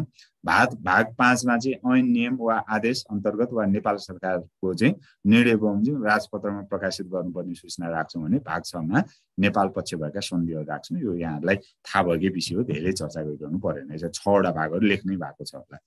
अब राजपत्र प्रकाशनको प्रक्रिया कस्तो भन्दाखेरि राजपत्र प्रकाशनको प्रक्रिया चाहिँ हामीले कसरी प्रकाशित गर्छौँ भन्दाखेरि नेपाल जुन सरकारवाला हैन मन्त्रालय वा विभागले आधिकारिक प्रमाणीकरण गरेपछि मात्र नेपाल राजपत्रमा चाहिँ सामग्रीहरू प्रकाशित गरिन्छ।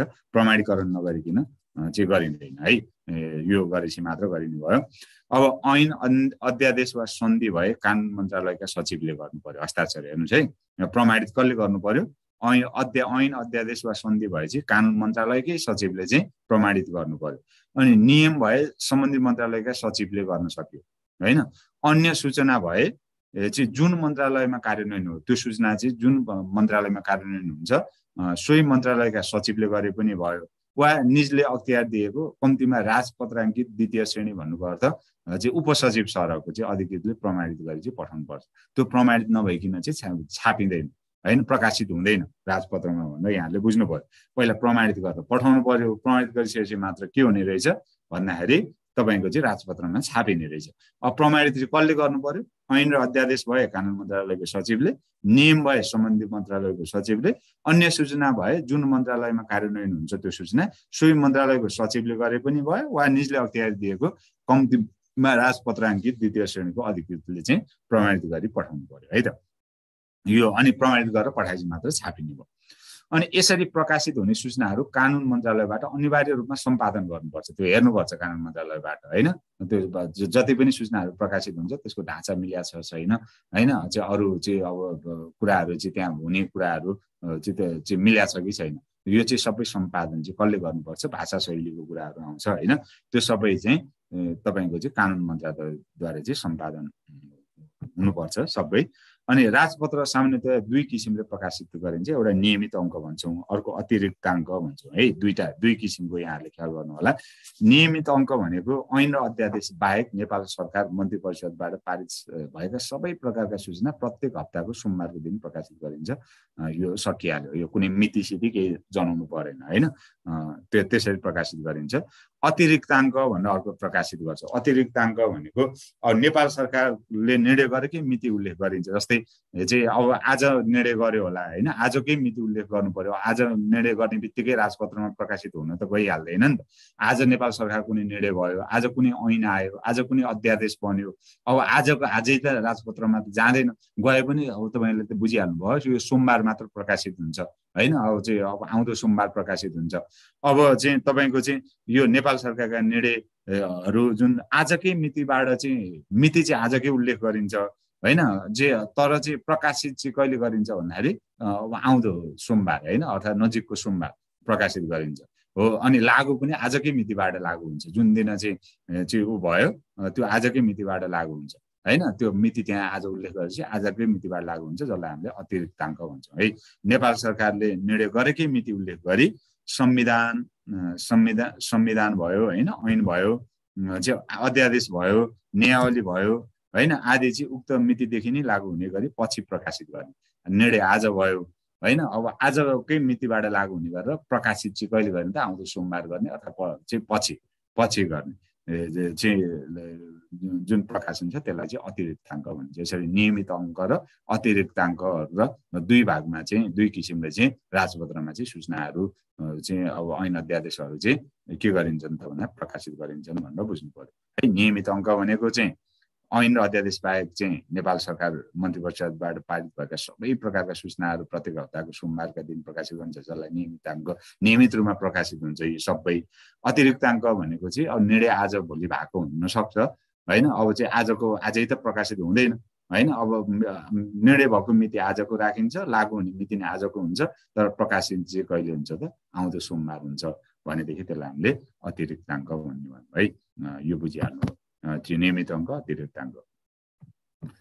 अब नेपालको चाहिँ संविधान बमोजिम अदालतको तह संरचना र क्षेत्राधिकार उल्लेख गर्नुहोस् भनेको छ। अब यो पनि अब यो एकाधिकार भन्ने रहेछ यहाँ क्वेसनमा, मैले एकाधिकार होइन क्षेत्राधिकार होला भन्ने नि है, मैले त्यो टाइप गर्दाखेरि त्यो अब त्यही भएर मैले यो करेक्सन गरेर राखेको छु यो होइन। अब चाहिँ क्वेसनमा चाहिँ एकाधिकार भनेर लेखेको रहेछ, अब सम्भवतः एकाधिकार होइन होला, क्षेत्राधिकारै भन्न खोजे होला क्वेसनमा होइन। मैले त्यही बुझेर क्षेत्राधिकारै भनेर राखेँ। तैपनि यो पनि क्वेसन लामो छ, हुन त 10 नम्बर क्वेसन हो भए पनि चाहिँ अब धेरै यो अब तह संरचनाको उल्लेख गर्नु पर्यो, अनि त्यसपछि अब क्षेत्राधिकारको नि अब यहाँ तोक्या छैन, जिल्लाको सर्वोच्चको चाहिँ उच्चको तिनटैको क्षेत्राधिकार, यो क्वेसनले त तिनटैको क्षेत्राधिकार लेख भन्छ नि। त्यही भएर यो अलिक अझै पनि यो क्वेसन चाहिँ क्वेसनले ठ्याक्क एक्ज्याक्ट उत्तरलाई चाहिँ यसले गरेको छैन। अब लिमिटेसन त यसको त बृहत भयो नि त, 10 नम्बरको भए पनि 2-3 पेज, त्यो 4-5 पेज लेख्न त भ्याइँदैन। त्यही भएर यो अलिकति यो क्वेसनले एउटा लिमिटेसन तोक्नु पर्थ्यो भन्न ठान्छु म होइन। चाहिँ अब क्षेत्राधिकार भनेपछि चाहिँ कुन चाहिँ अब ऊ हो त होइन, संविधानले भने तोक्या भनेको छ, संविधानले तोक्या भनेपछि त जिल्ला अधिकार जिल्ला अदालतको पनि राख्नु पर्यो, उच्चको पनि राख्नु पर्यो, सर्वोच्चको पनि राख्नु पर्यो होइन। अब मैले जे होस् क्वेसनले जसरी भन्नुहोस् त मैले यहाँ सबै त्यो विषयवस्तु राखेको छु, पढ्नु होला। तर एक्जाममा आउँदाखेरि चाहिँ क्षेत्राधिकार तोकेरै आउँछ है। चाहिँ अब यहाँ त तह संरचना र क्षेत्राधिकार कि जिल्ला अधिकार अदालतको कि उच्चको कि सर्वोच्चको भनेर अलिकति तोकेरै आउनुपर्छ भन्ने चाहिँ लाग्छ मलाई, नत्र अलि लामो बन्न जान्छ क्वेसन। अब समयले कसरी गर्ने भन्ने कुरा हो होइन। त्यो त्यो त्यो छ। अब मैले यहाँ यही कुरा अदालतको तह र संरचना भनेको छ, जस्तै कुनै व्यक्तिलाई अन्याय परेको विषयमा निष्पक्ष रूपमा मुद्दाको सुनवाई गरी न्याय प्रदान गर्ने स्वतन्त्र निकाय अदालत भनिन्छ भने अदालतको स्वरूप, ढाँचा एवं प्रकारलाई चाहिँ अदालतको तह र संरचना भनिन्छ। अब नेपालको वर्तमान संविधानको धारा 127मा हेर्नुभयो भने 3 तहको चाहिँ अदालतको व्यवस्था गरेको छ, सर्वोच्च अदालत, उच्च अदालत र जिल्ला अदालत गरेर चाहिँ 3 तहको अदालतको चाहिँ व्यवस्था गरेको रहेछ होइन। चाहिँ अब त्यसै गरी खास किसिम र प्रकृतिको मुद्दाहरूको कारबाही र किनारा गर्नको लागि अन्य विशिष्टीकृत अदालतहरू, जस्तै यहाँलाई थाहा छ अब श्रमसँग सम्बन्धित मुद्दाहरू हेर्नको लागि श्रम अदालत भयो होइन, भ्रष्टाचारसँग सम्बन्धित मुद्दा हेर्नको लागि चाहिँ अब जस्तै विशेष अदालत भयो, यस्ता विशिष्टीकृत अदालत, न्यायिक निकाय वा न्यायाधिकरण स्थापना गर्न सकिने व्यवस्था चाहिँ वर्तमान संविधानको धारा 152मा चाहिँ रहेको छ। यस्तै गरी स्थानीय स्तरमा चाहिँ विवाद समाधान गर्न चाहिँ अर्धन्यायिक निकाय र न्यायिक समितिको समेत व्यवस्था रहेको पाइन्छ भने त्यसै गरी खास किसिम र प्रकृतिको मुद्दाहरूको कारबाही र किनारा गर्नको लागि चाहिँ अन्य के त विशिष्टीकृत अदालत, न्यायिक निकाय, न्यायाधिकरण यो दोहोरिएको छ। त्यस्तै गरी स्थानीय स्तरमा विवाद समाधान गर्न यहाँ अलिकति दोहोऱ्यो है, त्यो माथिकै कुरा दोहोऱ्यो चाहिँ कपी पेस्ट भयो। ल यति छ भनेर छोटो अदालतको, अब किनभने 10 नम्बर छ, अरू पनि यहाँ क्षेत्राधिकार लेख्नुपर्छ, माथि तह र संरचनाको बारेमा फेरि नम्बर पनि किटान गरेका छैन, तह र संरचनालाई कति नम्बर लेख्ने अनि क्षेत्राधिकारलाई कसरी लेख्ने भनेर अब मात्र 10 भनेर दिएको छ जस्तो लाग्छ मलाई है। यो त्यो भइसकेपछि अब अझ पनि यो भएन है। अब त्यही भएर माथिको चाहिँ यतिसम्म छोटो परिचय दिनु होला। यति दिइसकेपछि अब नेपालको संविधानमा सर्वोच्च अदालतको चाहिँ क्षेत्राधिकारहरू के छन् भन्ने कुरामा सर्वोच्चदेखि सुरु गर्ने। सर्वोच्चमा चाहिँ अब यहाँ भनेको छ हेर्नुहोस् त, यस संविधानद्वारा चाहिँ प्रदत्त मौलिक हक उप होइन, संविधानद्वारा प्रदत्त के त मौलिक हक उप अनुचित बन्देज लगाए कसैले होइन, वा चाहिँ अन्य कुनै कारणले कुनै कानुन चाहिँ यो संविधानसँग बाजिएको हुँदा त्यस्तो कानुन वा त्यसको कुनै भाग वा प्रदेश सभाले बनाएको कुनै कानुन, सङ्घीय संसदले बनाएको कुनै कानुनसँग बाजियो, वा नगरसभा वा गाउँ सभाले बनाएको कुनै कानुन, सङ्घीय संसद वा प्रदेश सभाले बनाएको कुनै कानुनसँग बाजियो भने त्यस्तो कानुन चाहिँ बाजिएको होइन, बात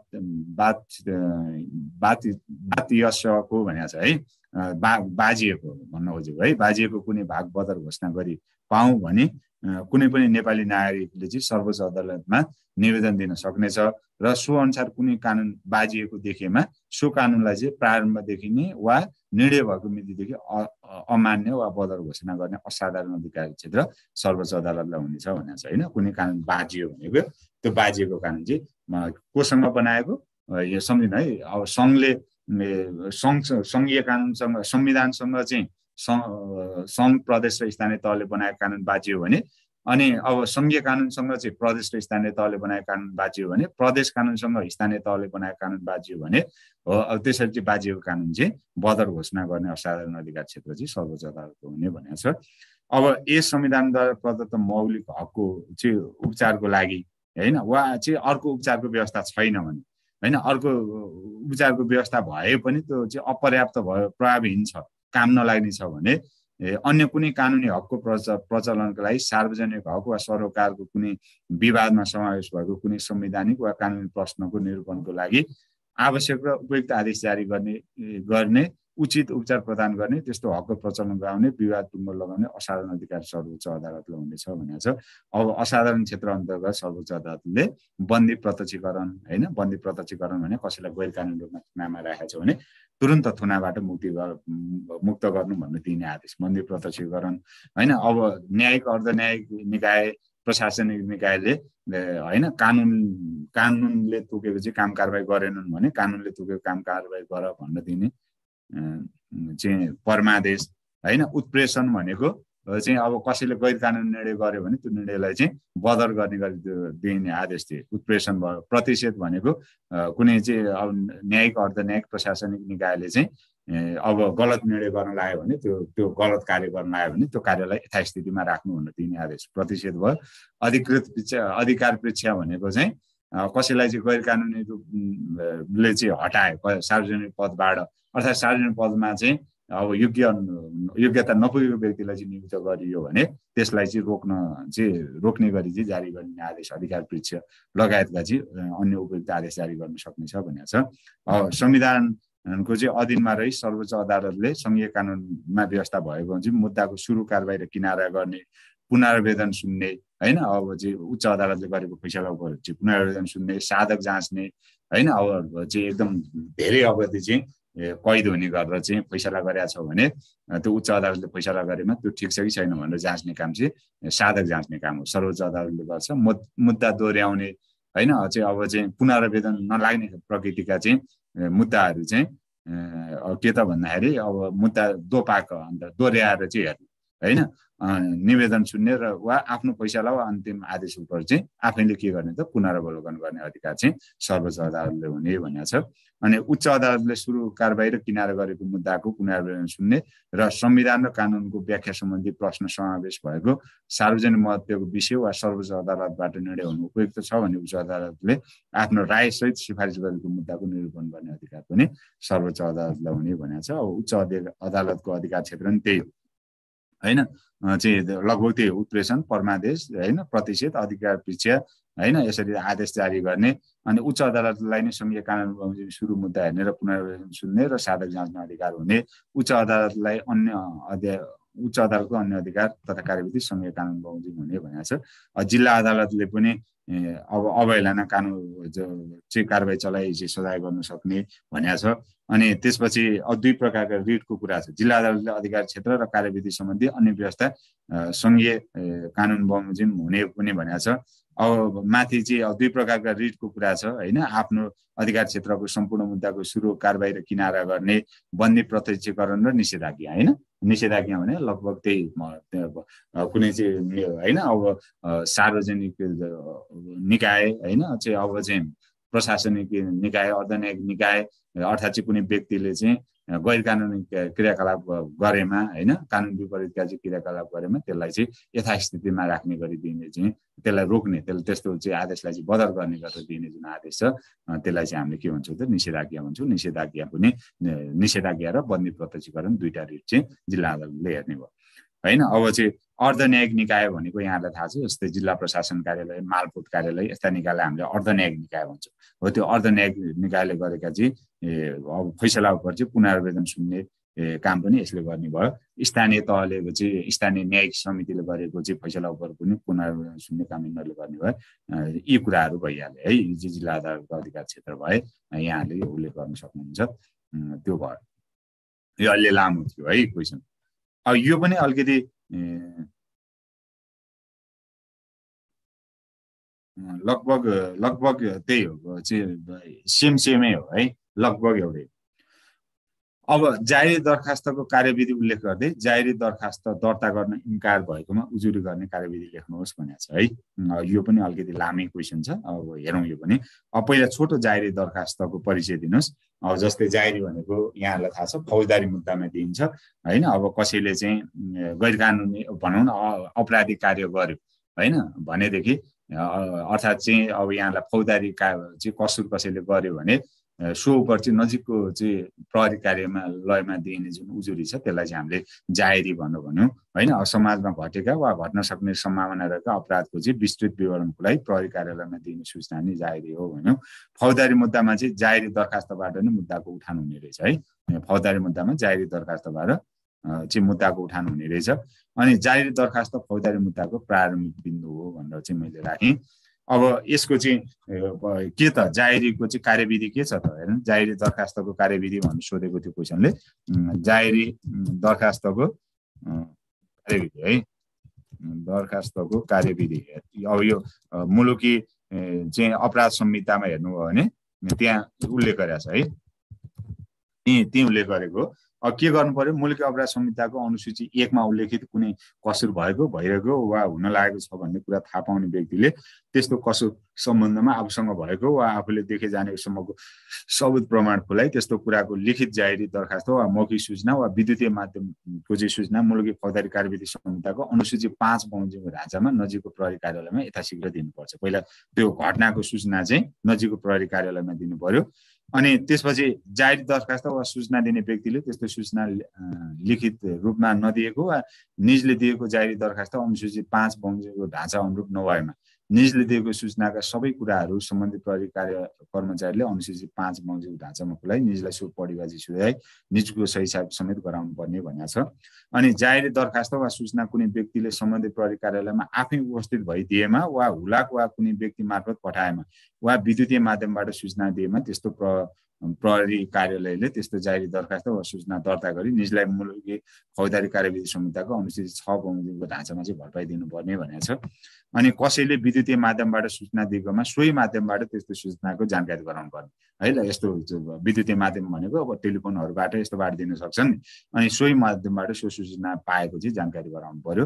अनि हुलाक वा विद्युतीय माध्यमबाट प्राप्त हुन आएको सूचनाको विश्वसनीयता यकिन गर्नुपर्ने भएमा त्यस्तो सूचना दिने व्यक्तिलाई झिकाई प्रहरी कार्यालयले शनाखत गराउन सक्ने। कहिले कहिले झुटो दिन सक्छन् नि त होइन, अब विश्वास नहुने दिन सक्छन्। अब त्यस्तो चाहिँ सूचना चाहिँ विश्वसनीयता परीक्षण गर्नु पर्यो भने सम्बन्धित व्यक्तिलाई चाहिँ झिकाई शनाखत गराउनु पर्यो। तपाईँले दिए हो कि नै यो चाहिँ जाहेरी भन्नु।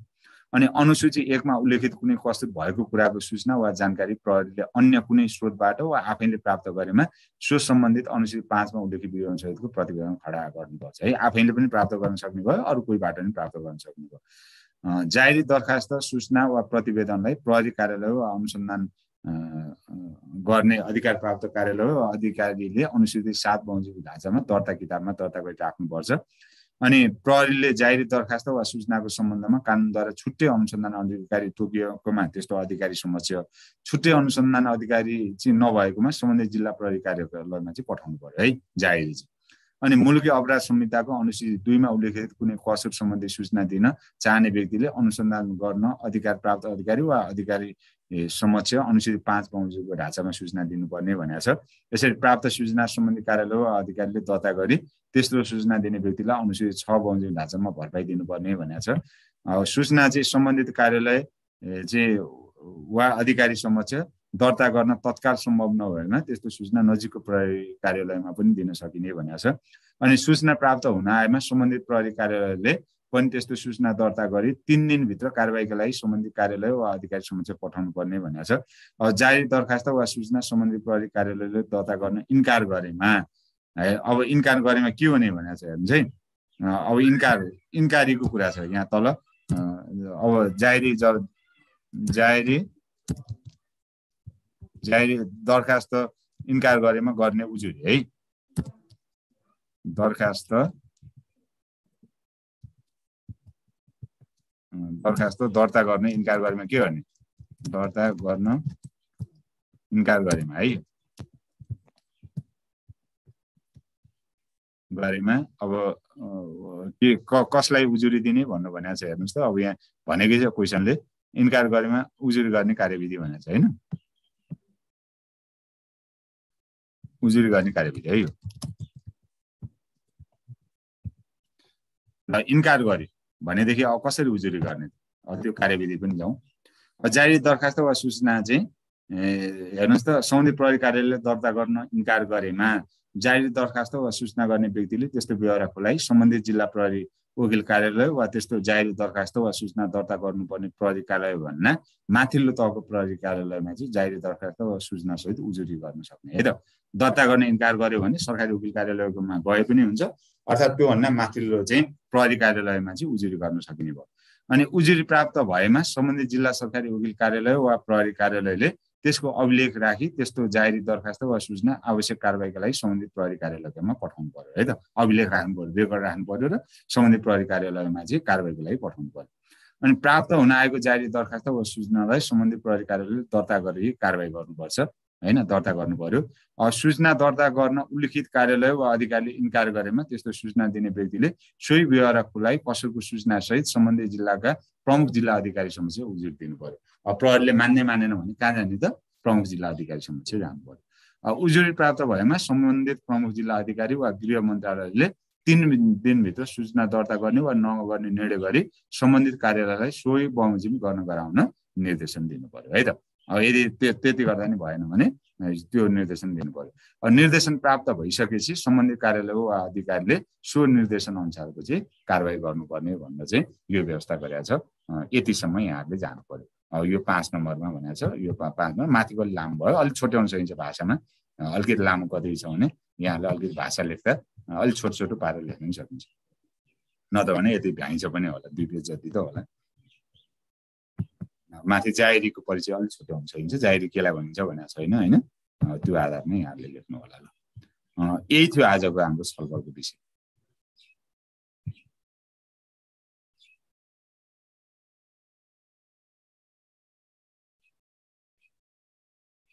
त्यही त सरकारी वकिल समक्ष नि दिन सकिने कुरा भने नि त। त्यहाँ माथि भनेको छ सरकारी वकिल समक्ष वा चाहिँ माथिल्लो प्रहरी चाहिँ कार्यालयमा चाहिँ अब उजुरी गर्न सकियो। अब त्यहाँ गर्दा नि भएन भनेदेखि अनि जिल्ला प्रशासन कार्यालयमा जानु पर्यो हैन। अब त्यहाँ उसले निर्देशन दिन्छ, उसले निर्देशन दिए बमोजिमको कारबाही गर्नु पर्यो भन्ने छ नि त। ल अब लगभग यही थियो क्वेसनको मोडालिटी। अलिक छिटो पनि गयो, धेरै थियो आजको विषयवस्तु। क्वेसन चाहिँ छोटा छोटा, अब त्यहाँ भित्र कुराहरू चाहिँ धेरै थियो हैन। अब त्यो अनुसारले अलिकति छिटो जानु पर्यो। अब धेरै यहाँसँग अन्तर्क्रिया गर्न पाइएन, त्यसको लागि चाहिँ अब सरी भने मैले हैन। फेरि हामी गरिहाल्छौँ। यो पिडिएफ म पठाउँछु पनि। अब यहाँले हुन्छ म नोट हालिदिन्छु है। ल यहाँहरू सबैलाई चाहिँ धन्यवाद छ। अब ठिक छ, अब मैले यो उसमा पनि राखेको छु, फेसबुक पेजहरूबाट पनि राखेको छु, हेर्नु होला। त्यहाँ पनि यहाँहरूले हेर्न सक्नुहुन्छ, त्यहाँबाट नि यहाँलाई सहयोग पुग्छ है।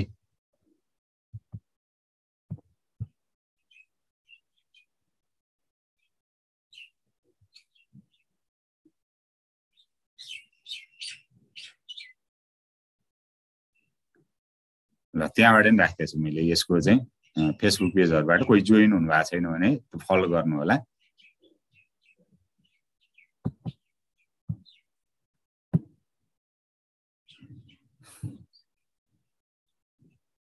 त्यही मेरै नाम केही छ, नाम छ, हेरिहाल्नुहुन्छ त्यहाँ कभर बुकको छ, त खोज्नुभयो भने भेटिहाल्छ। हस् अब धन्यवाद है सबैजना।